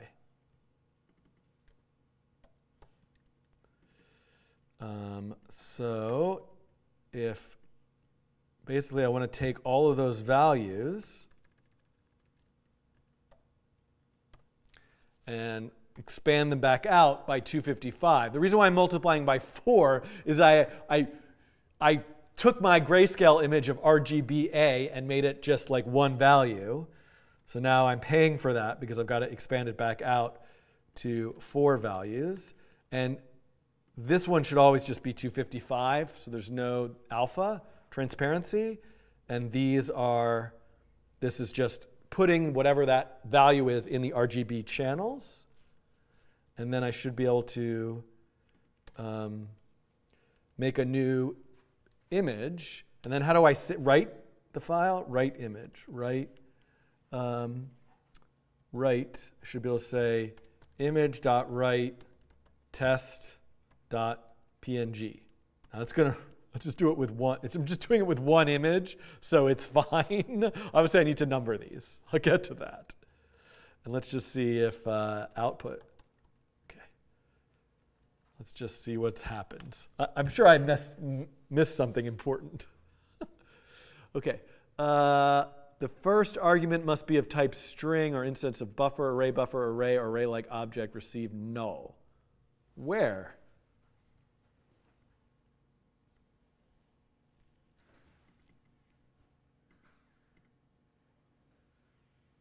So close to having this working. What did I miss? Console log buffer.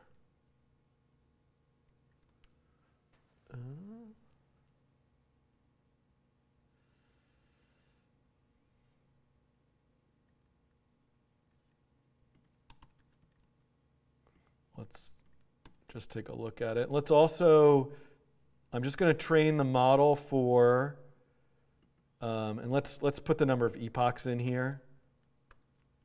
Just do 10 epochs, so I can like test this more quickly.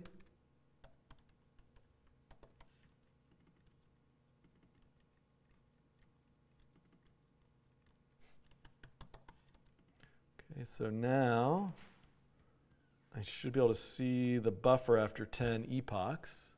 Almost done. I'm almost done. Okay, this is the buffer. That looks right.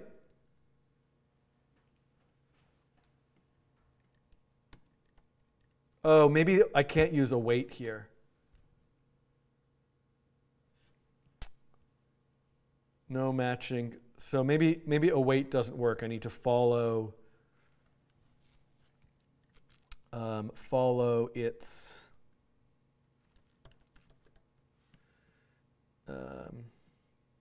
callback methodology.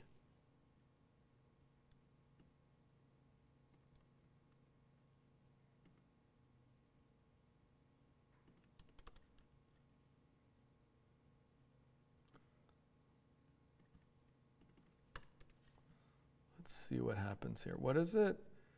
That last argument is error image.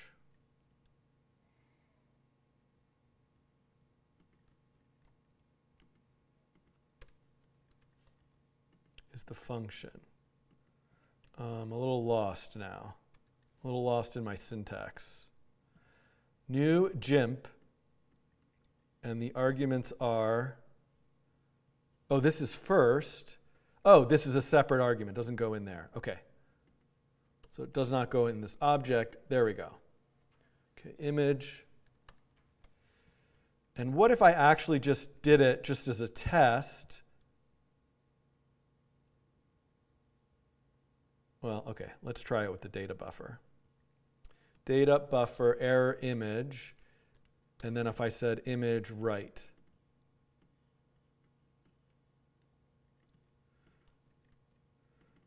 Let's see if this works. Okay, here we go.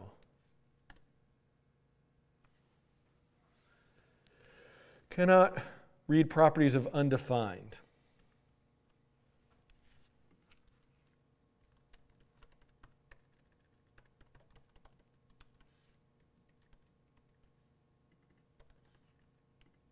We're going to get there, folks.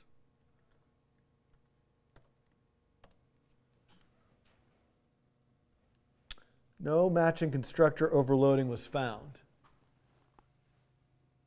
Do I need to round my output values to integers? I don't think that should matter.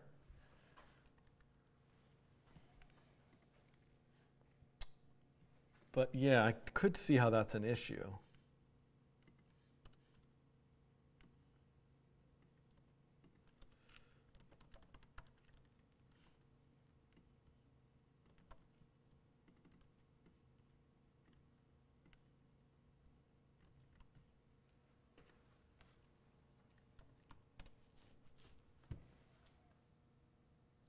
Floor is not defined. Yeah.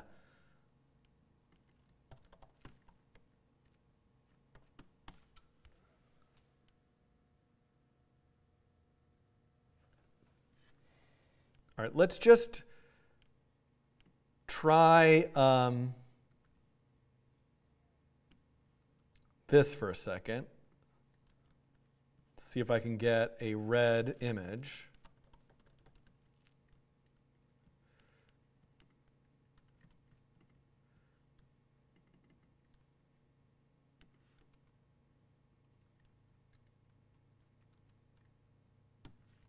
Oh, by the way, there's something here. Oh, nothing is there.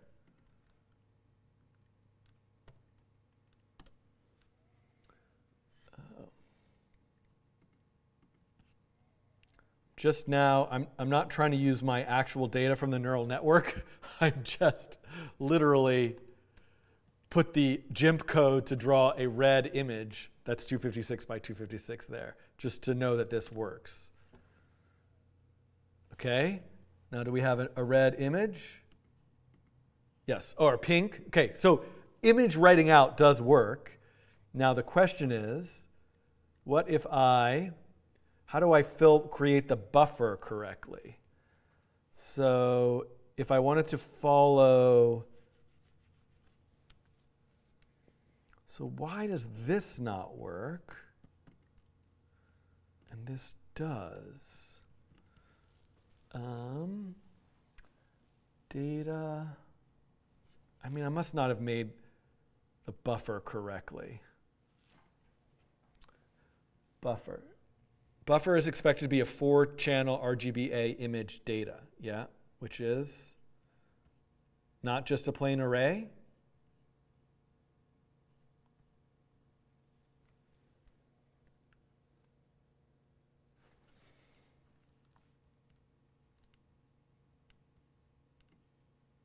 Let's see if we can find an example. Yeah.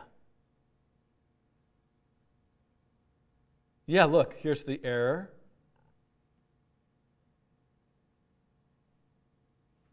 Other people are finding this error. Cannot create new GIMP from buffer. Okay, that's unfortunate.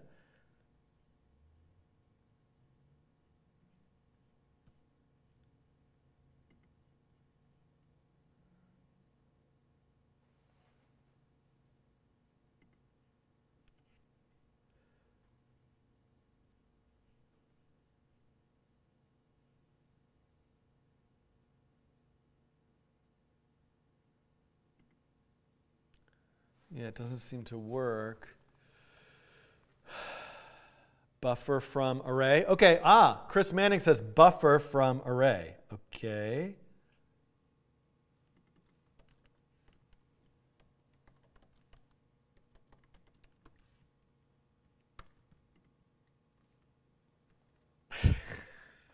Fingers crossed emoji.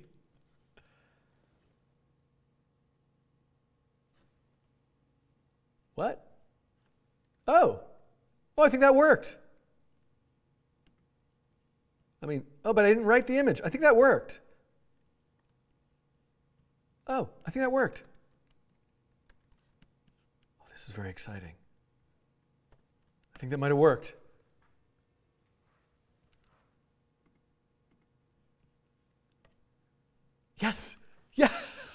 I've never been so excited to see a total like noise nonsense image. Oh my God, that's amazing. Okay, wait. All right, so now, hold on. First of all, I need to train the model better. And then, okay, so what do I need to do? This I can get rid of. I need to train the model with more epochs. Let's do 100 epochs. Then, where was my crazy numeral thing I did? Let's find that, yeah. Then I need to save it.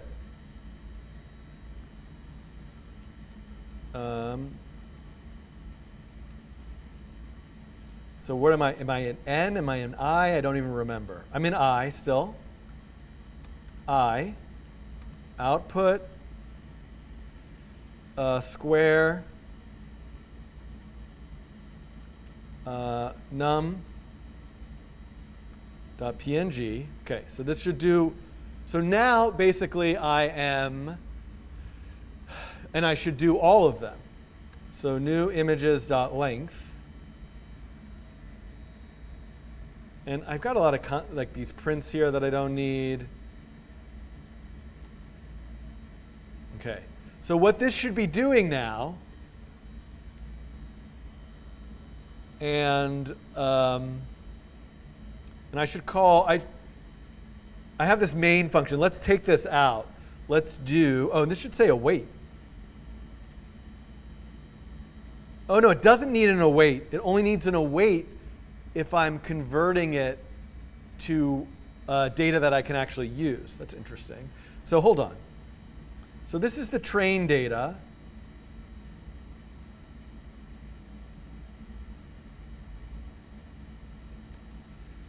This is loading all, then I'm taking 500 images to train it with. Then testing the model, I'm going to say await generate tests, and I want to give it the autoencoder and the test data. So this should all be in its own function, which is an async function generate tests, which gets the autoencoder and the test data. And then writes it out. Okay? So there we go. These are the steps now, right?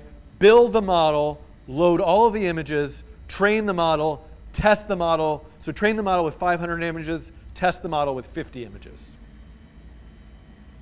Okay, ready, everybody? This definitely merits a... Here we go. Oh, by the way, it's funny how this poll is still up. I'm going to hit end poll. Yes, thank you to Chris Ray. Train whistle for Chris Ray. Here we go.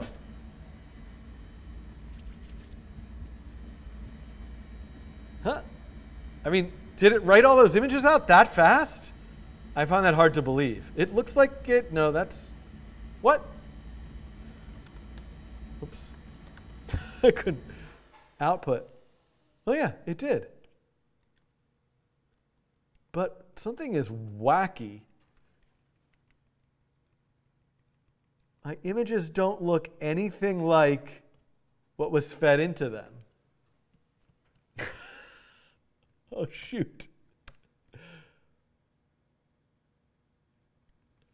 What could I have done wrong?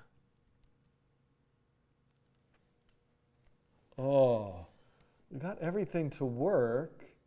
Just looking at this, so in getting the output, I mean, to be fair, this model is kind of ridiculous. What if I go back to my just like, let it like literally copy everything?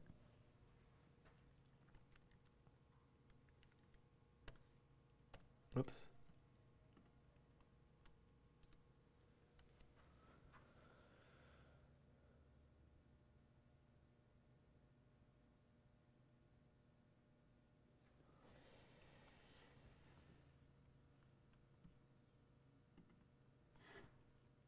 Can't tell if it did it regenerate the output?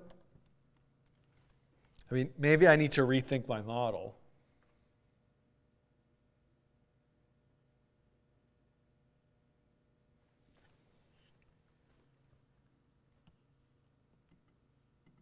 Yeah, no. What is going on?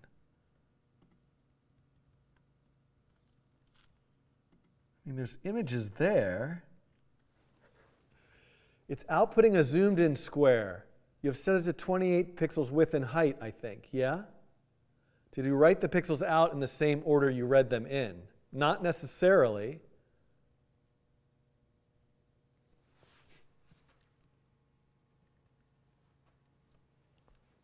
So let's think about this.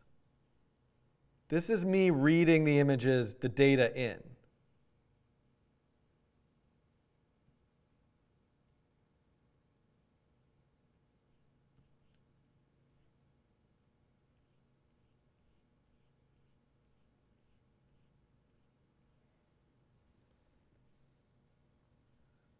Right, and then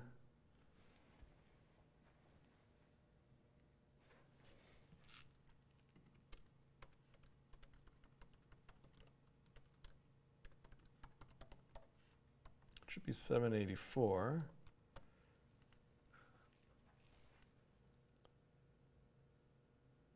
This is very silly how I have to run through 100 epochs of training this model just to, okay, just to see that that number was 784. I am not reading the Discord chat. Simon is saying, maybe you should add more layers. I don't think you did anything wrong. I think the model is just bad. More layers. Okay. I believe that could be that is the case. Okay, let's add more layers.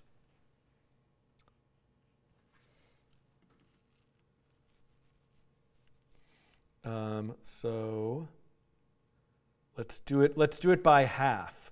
So 784 divided by 2 is 392.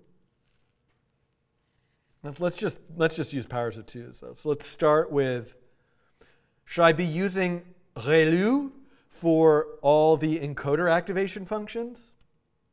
So let's just do encoder 1. Encoder 2 is, I don't need the input shape anymore, is 128. And then decoder 1 would be 256. And again, this is a little bit silly now. I don't need to name all of them. I could just do decoder 2 is 784. Okay. So, and let me be a little bit more, I think it'll be nicer actually. I don't need to, I'm just going to add them in directly. So let's add in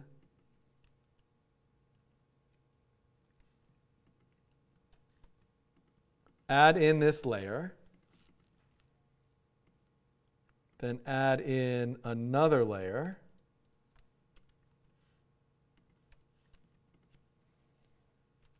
And then, I wonder if there's a nicer way to write this, but I'm just going to do this like this. Another layer. And another layer. Back to 784. Okay? So we're putting in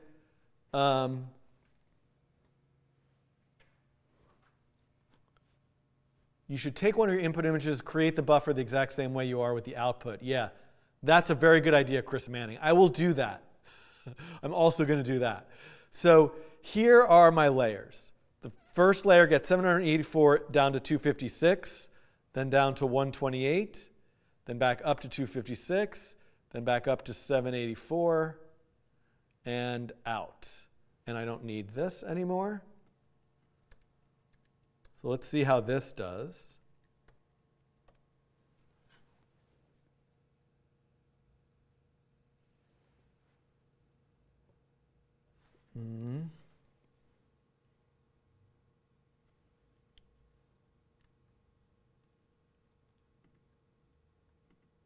351, yeah. Still, okay. So let me do, let's do some GIMP tests. So I'm going to do test.js. So I've got too much stuff going on here to really know what's happening. So let me do the following. I'm going to take, in this test, I'm going to just get rid of everything but GIMP. And get rid of all the TensorFlow stuff just for a second. So I want to, oh, I lost some stuff. So I want to test images.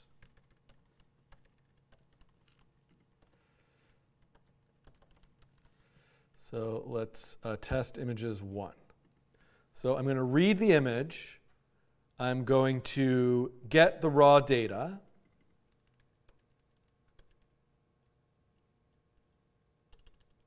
Then let's try writing the image back out to make sure that actually works the way I expected it to.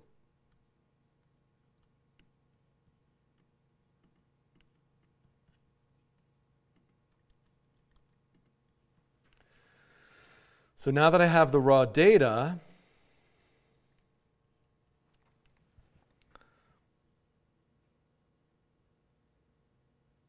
this is the equivalent of raw data, to expand it back out and write the image out. So let us get rid of output. So this should just be a nice little test to read one image in and write it back out, just to make sure that that actually works. Probably takes longer to train, says K. Weekman, yeah. So let's just do node test, image write.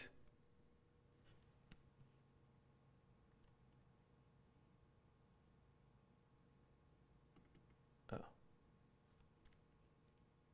What's going on here?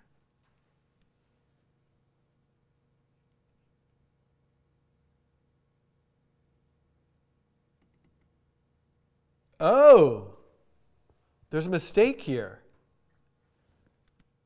There's a mistake here. N times 4, I'm using N to pull the colors. That should be index. Whoa. Whoa, that's a huge mistake that I've just caught right now.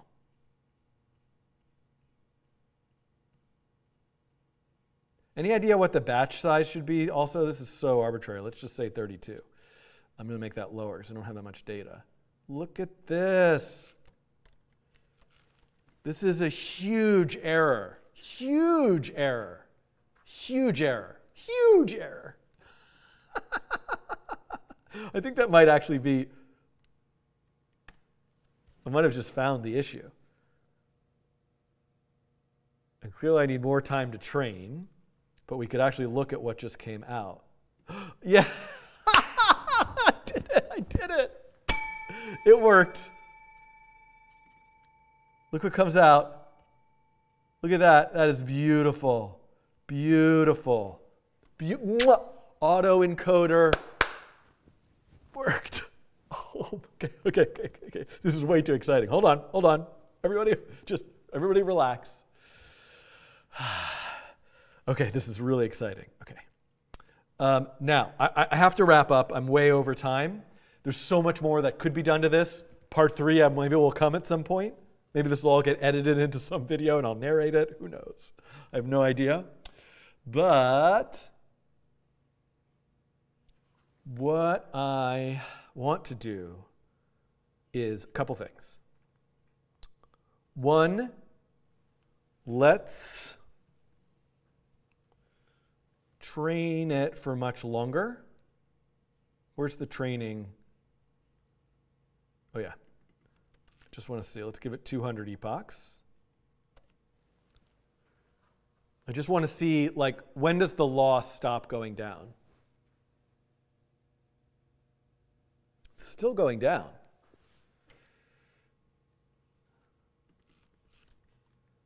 I mean, eventually I need to just save the model and not do this every time.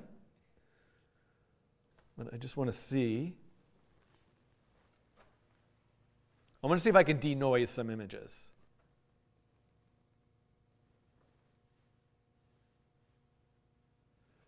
So where are we? Yeah, I mean, so 250, we'll do 250 epochs.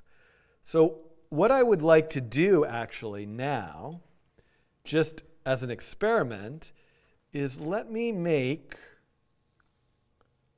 a bunch of images with a lot of noise in them. So let's do this.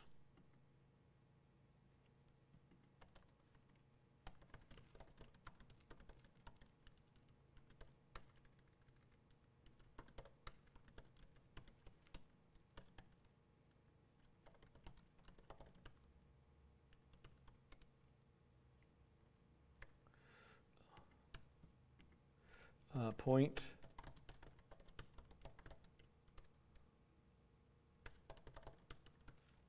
So I'm just adding a lot of noise into the image.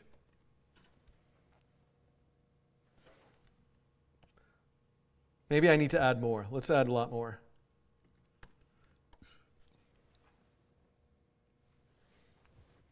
Okay, so I'm going to make a whole bunch with that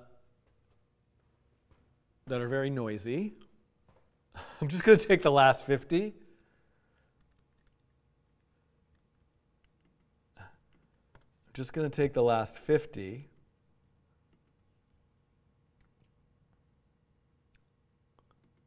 Where's the processing sketch? That's not right. Here it is. So I just need 500 to 549, right? Do these look even noisy? Hold on, let's look at some of these.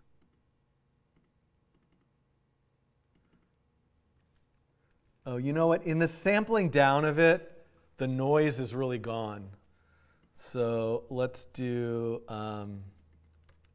this.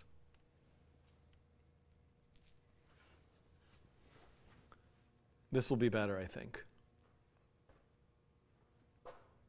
This is so silly what I'm doing, but it's fine.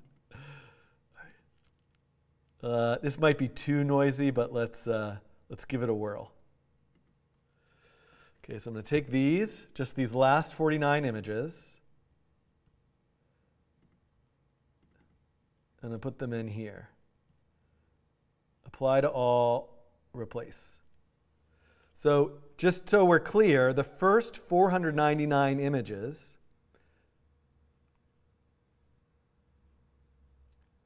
right, if we were looking at these, right, these are just plain squares, but then my test images look like this. Can I denoise these images with my autoencoder? We're about to find out. So I'm now training the model off the first 499 images,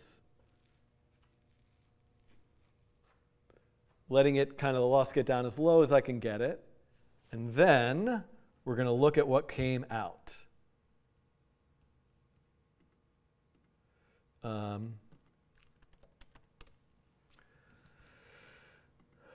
So the output is, the output has the noise in it. Is it? We need to compare it one to one. So that's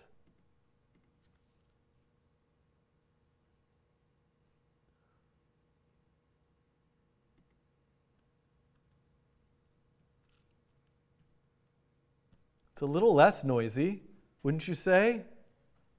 Right? These are the two.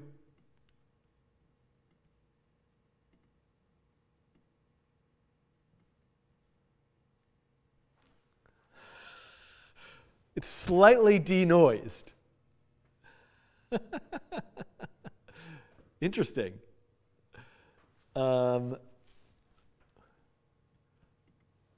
So this is not the application that I'm looking to do. What I would like to do, and I think I'll have to wait for part 3, is I want to, first of all, bump up the resolution a little bit, perhaps. then it looks like it smoothed the noise, yeah. No, I didn't train with the Mini Jimmy says the output has the noise because the noisy pictures were trained at the end. I shouldn't have those shouldn't have been part of the training. The way I've written the code is I'm only training it with the first 500 images. So it shouldn't have any of the, and I just put in the last 50. So if I manipulated my files correctly in terms of the input images, they should be no noise all the way until 499. And then they should be noisy. So these are the training images, and then these are the test images. Something happened with the loss and acceleration. Yeah. So let me post this code.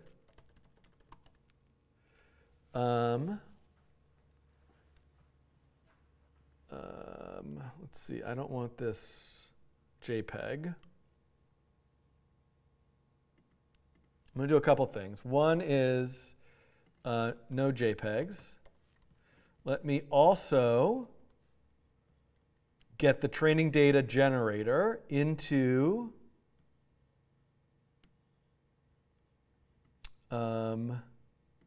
here.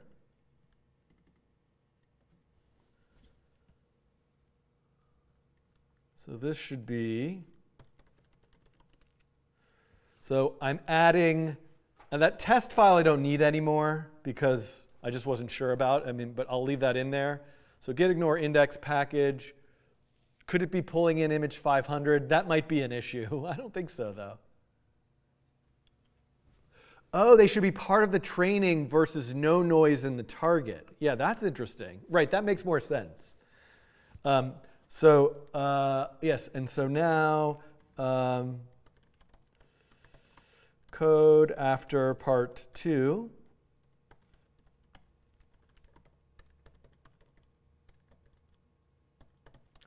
Now I'm pushing it. I got to go to the grocery stores. It's not 5 o'clock yet, is it? Oh, it's 4 o'clock. Okay, I'm way over time here. Sorry, looking at my text messages. Okay, more epochs. I don't think it's going to get down below. So there's so much that could be done to improve this. This is just a start. Here are some suggestions if anybody wants to pick up and continue this. I'll try to come back and do this part 3. Number 1 is, I kind of haven't been too thoughtful about the layers I'm putting in here in terms of the number of units, what activation functions I'm doing, and this kind of stuff. So I would love for any of you who's interested to sort of play around with this, see what kind of results you get. Ultimately, what I would like to do is take this model and be able to start feeding in data just from here. So I want to take random data and I basically want to start looking at this as a way to browse the latent space. And the other thing is, like, this is just a plain vanilla autoencoder, and there is something called a variational autoencoder. So what would I need to do to this to make it from just this sort of like beginner starting point autoencoder and make a variational autoencoder? I would like to know. Right, and Simon is saying you didn't get to generating new images with the decoder only. So that's got to be in part 3. So if you would like to pick this up and run with it on your own, you can go to github.com/codingtrain. You can come here and check out the autoencoder demo. I'm not looking right now for pull requests that improve this. Because I want to keep improving it on my own, but I 100% would accept a pull request that adds a README file that documents all this, links to the live streams, etc. And I would accept issues that propose improvements or document and link to your own version of it. So I'll try to come back at some point. It's probably going to be December. This is probably going to be the last live stream for November. As I said, if you wanted to watch my newest video, right? If you want to watch my newest video, all you need to do is go sign up for the CuriosityStream and Nebula bundle, curiositystream.com/codingtrain, 26% off. Yeah, adversarial autoencoder, says Andrea. That's what I should be doing, but I'm doing this very slowly. So one step at a time.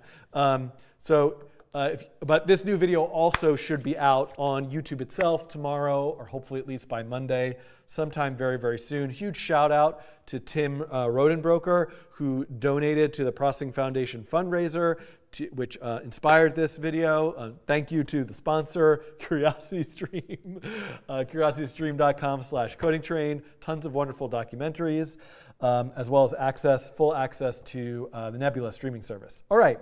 So this wraps up my demonstration, explanation, attempts at autoencoder. We've got autoencoder part 2 done. I'm going to put on a sweater. I'm going to turn on the heat. I'm going to plug the internet back into the house. I'm going to go work on answering my students' emails, make some dinner for my children. And I really appreciate everybody here participating in this, cheering me on. I'm very excited that this actually works. So more soon. All right. Goodbye, everybody. See you next time on the Coding Train. I can't find my music. Here we go. As always, I always forget the this dot, this dot, this dot, this dot. I'm going to do this dot, this dot. I'm going to do this dot, this dot, this dot. I'm going to do this dot, this dot. I'm going to do dot, this dot, this dot, this dot, this dot song. This dot, this dot. This dot, never forget this dot. This dot, this dot, this dot, this dot song. This dot, this dot, this dot, never forget this dot. This dot, this dot, this dot. I'm gonna do this dot, this dot. I'm gonna do this dot, this dot, this dot. I'm gonna do this dot, this dot. I'm gonna do dot, this dot, this dot, this dot. I'm gonna do this dot, this dot. I'm gonna do this dot, this dot, this dot. I'm gonna do this dot, this dot. I'm gonna do this dot, this dot. This dot song. This dot, this dot, this dot. Never forget this dot. This dot, this dot, this dot. Never forget this dot. I'm gonna do the this dot, this dot, this dot, this dot, the this dot song. Never forget the this dot. Somebody compose that song for me.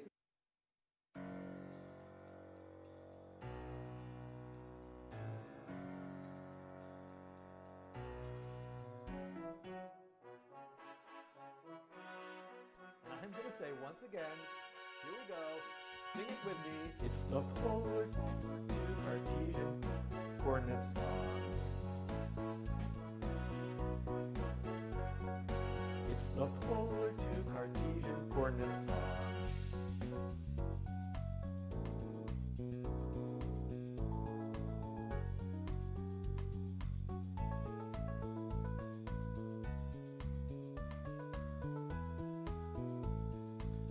Auto-tune and the internet will fix that for me.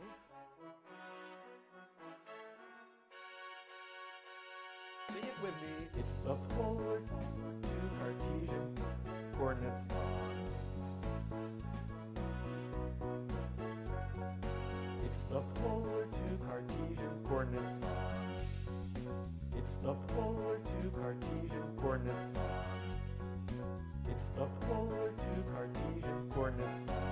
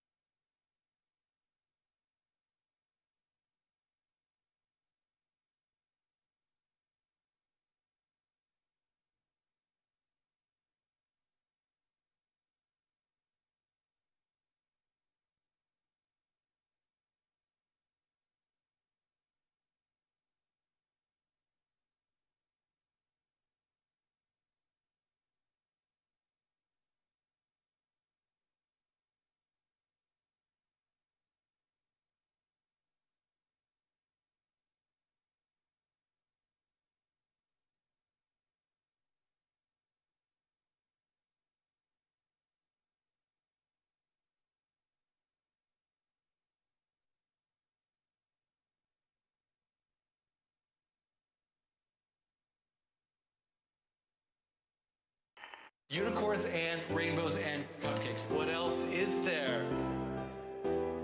Yes, kittens. Thank you very much. Kittens and rainbows and cupcakes. Notice that, and look what I get. I'm really losing my mind. Okay, let's do it. Kittens and kittens and kittens and kittens, kittens and kittens and kittens and kittens, kittens and kittens and kittens and kittens, kittens and kittens and kittens and kittens, kittens and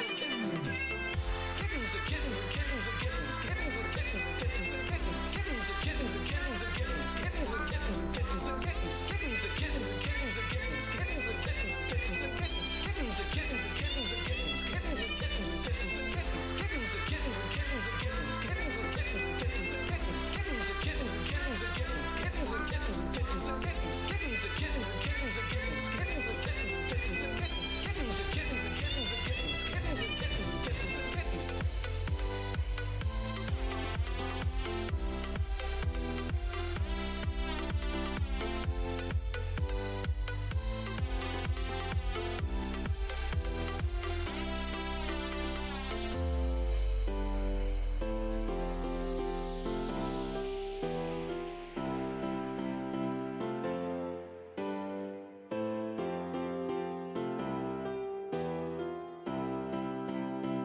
I feel just sort of like a nice feeling of relaxation. Everything's gonna be okay today. Dream is not broken, it has not frozen. This is a wonderful thing. Okay, we're gonna do it. I'm really getting to something. I need my sound effect.